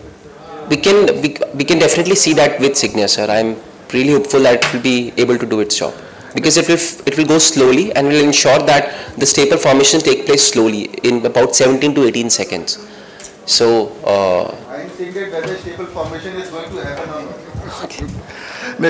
Sir, if there is one thing, sir, we can do one thing, sir. So if you have Signia with the black reload, the tri-staple 2.0 black reload, and if Signia feels before firing, after clamping, that staple formation cannot take place, so it will show you instantly a fourth zone. So there is no chance then. Then that cartridge will not be spoiled. Yes. Okay. The cartridge will not be spoiled. So that's the beauty of Signia. Signia has 3 zones, 1, 2 and 3. But if Signia feels that it will not be able to fire after sensing the tissues and the black cartridge, then it will show you a red heated map that I will not fire. In fact, it will not fire at all. So the cartridge will not be wasted. Can you please elaborate more about reinforced staplers? So you have this pericardial tissue on which you put, or how is it? The reinforced. So reinforced reload come with polyglycolic acid.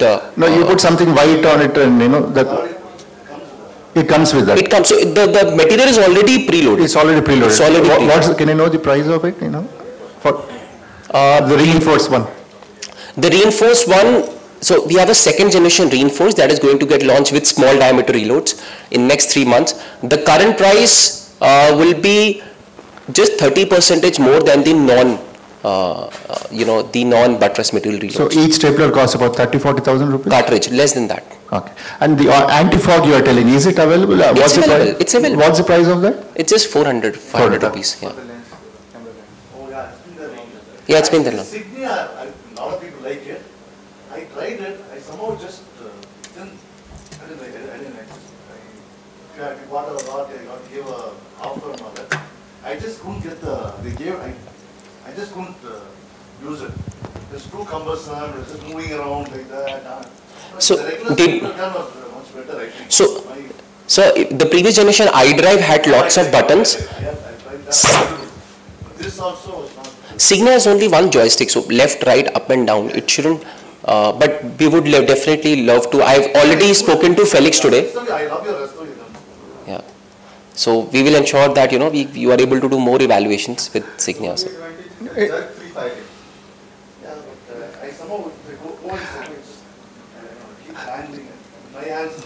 So one more thing, the curve tip, right? It's only for the vascular, or you have it for the purple load also? It's what is the second one? The curve tip, is it only the vascular, the white loads you have, or the purple tip also has purple loads? Do that also have the curve tip? It's there in purple also, CTMT. The curve tip? Yeah, it's there in purple also.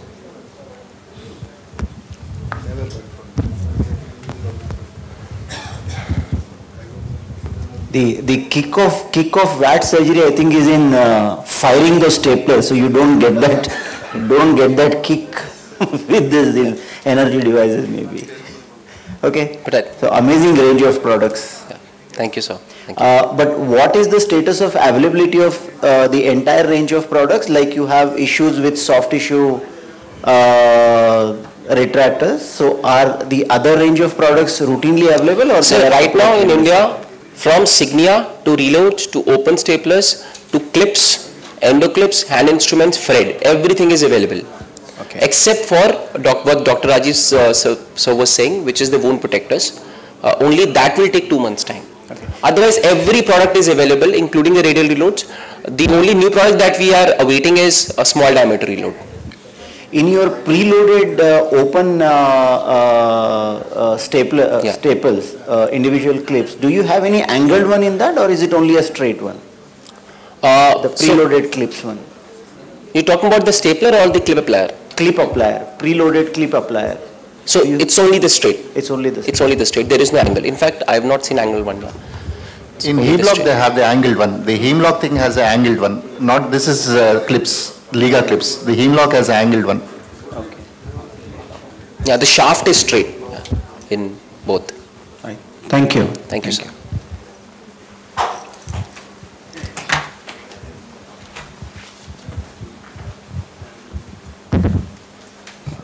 Thank you so much, Mr. Lakshay.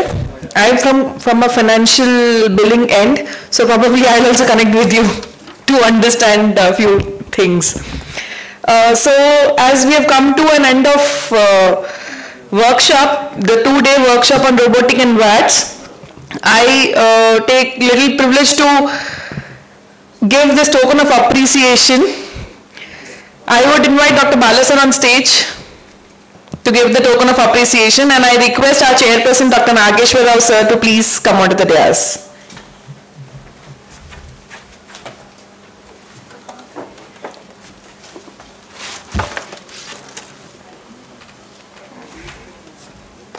Can we have a round of applause? Yeah.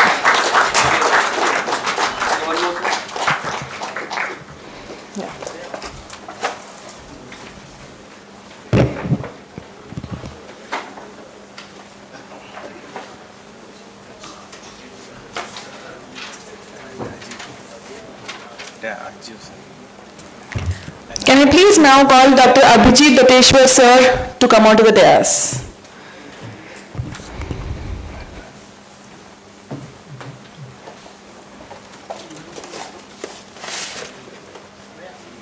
Can we have a round of applause? We must appreciate these green initiatives. Please follow this, while you are celebrating your kid's birthday and all. It's a really good. So look at the camera. Live healthy, do healthy.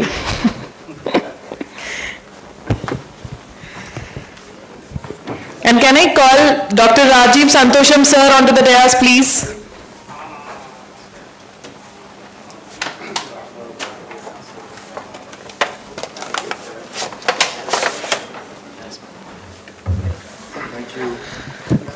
Thank you, everyone.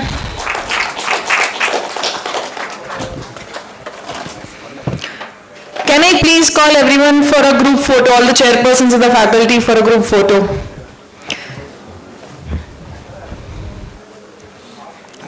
Time might fly, but memories only stay with the click.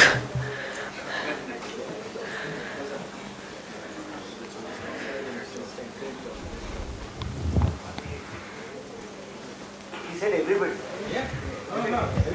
Yes, please come. Please join us. Mr. Lakshay Basi, please join.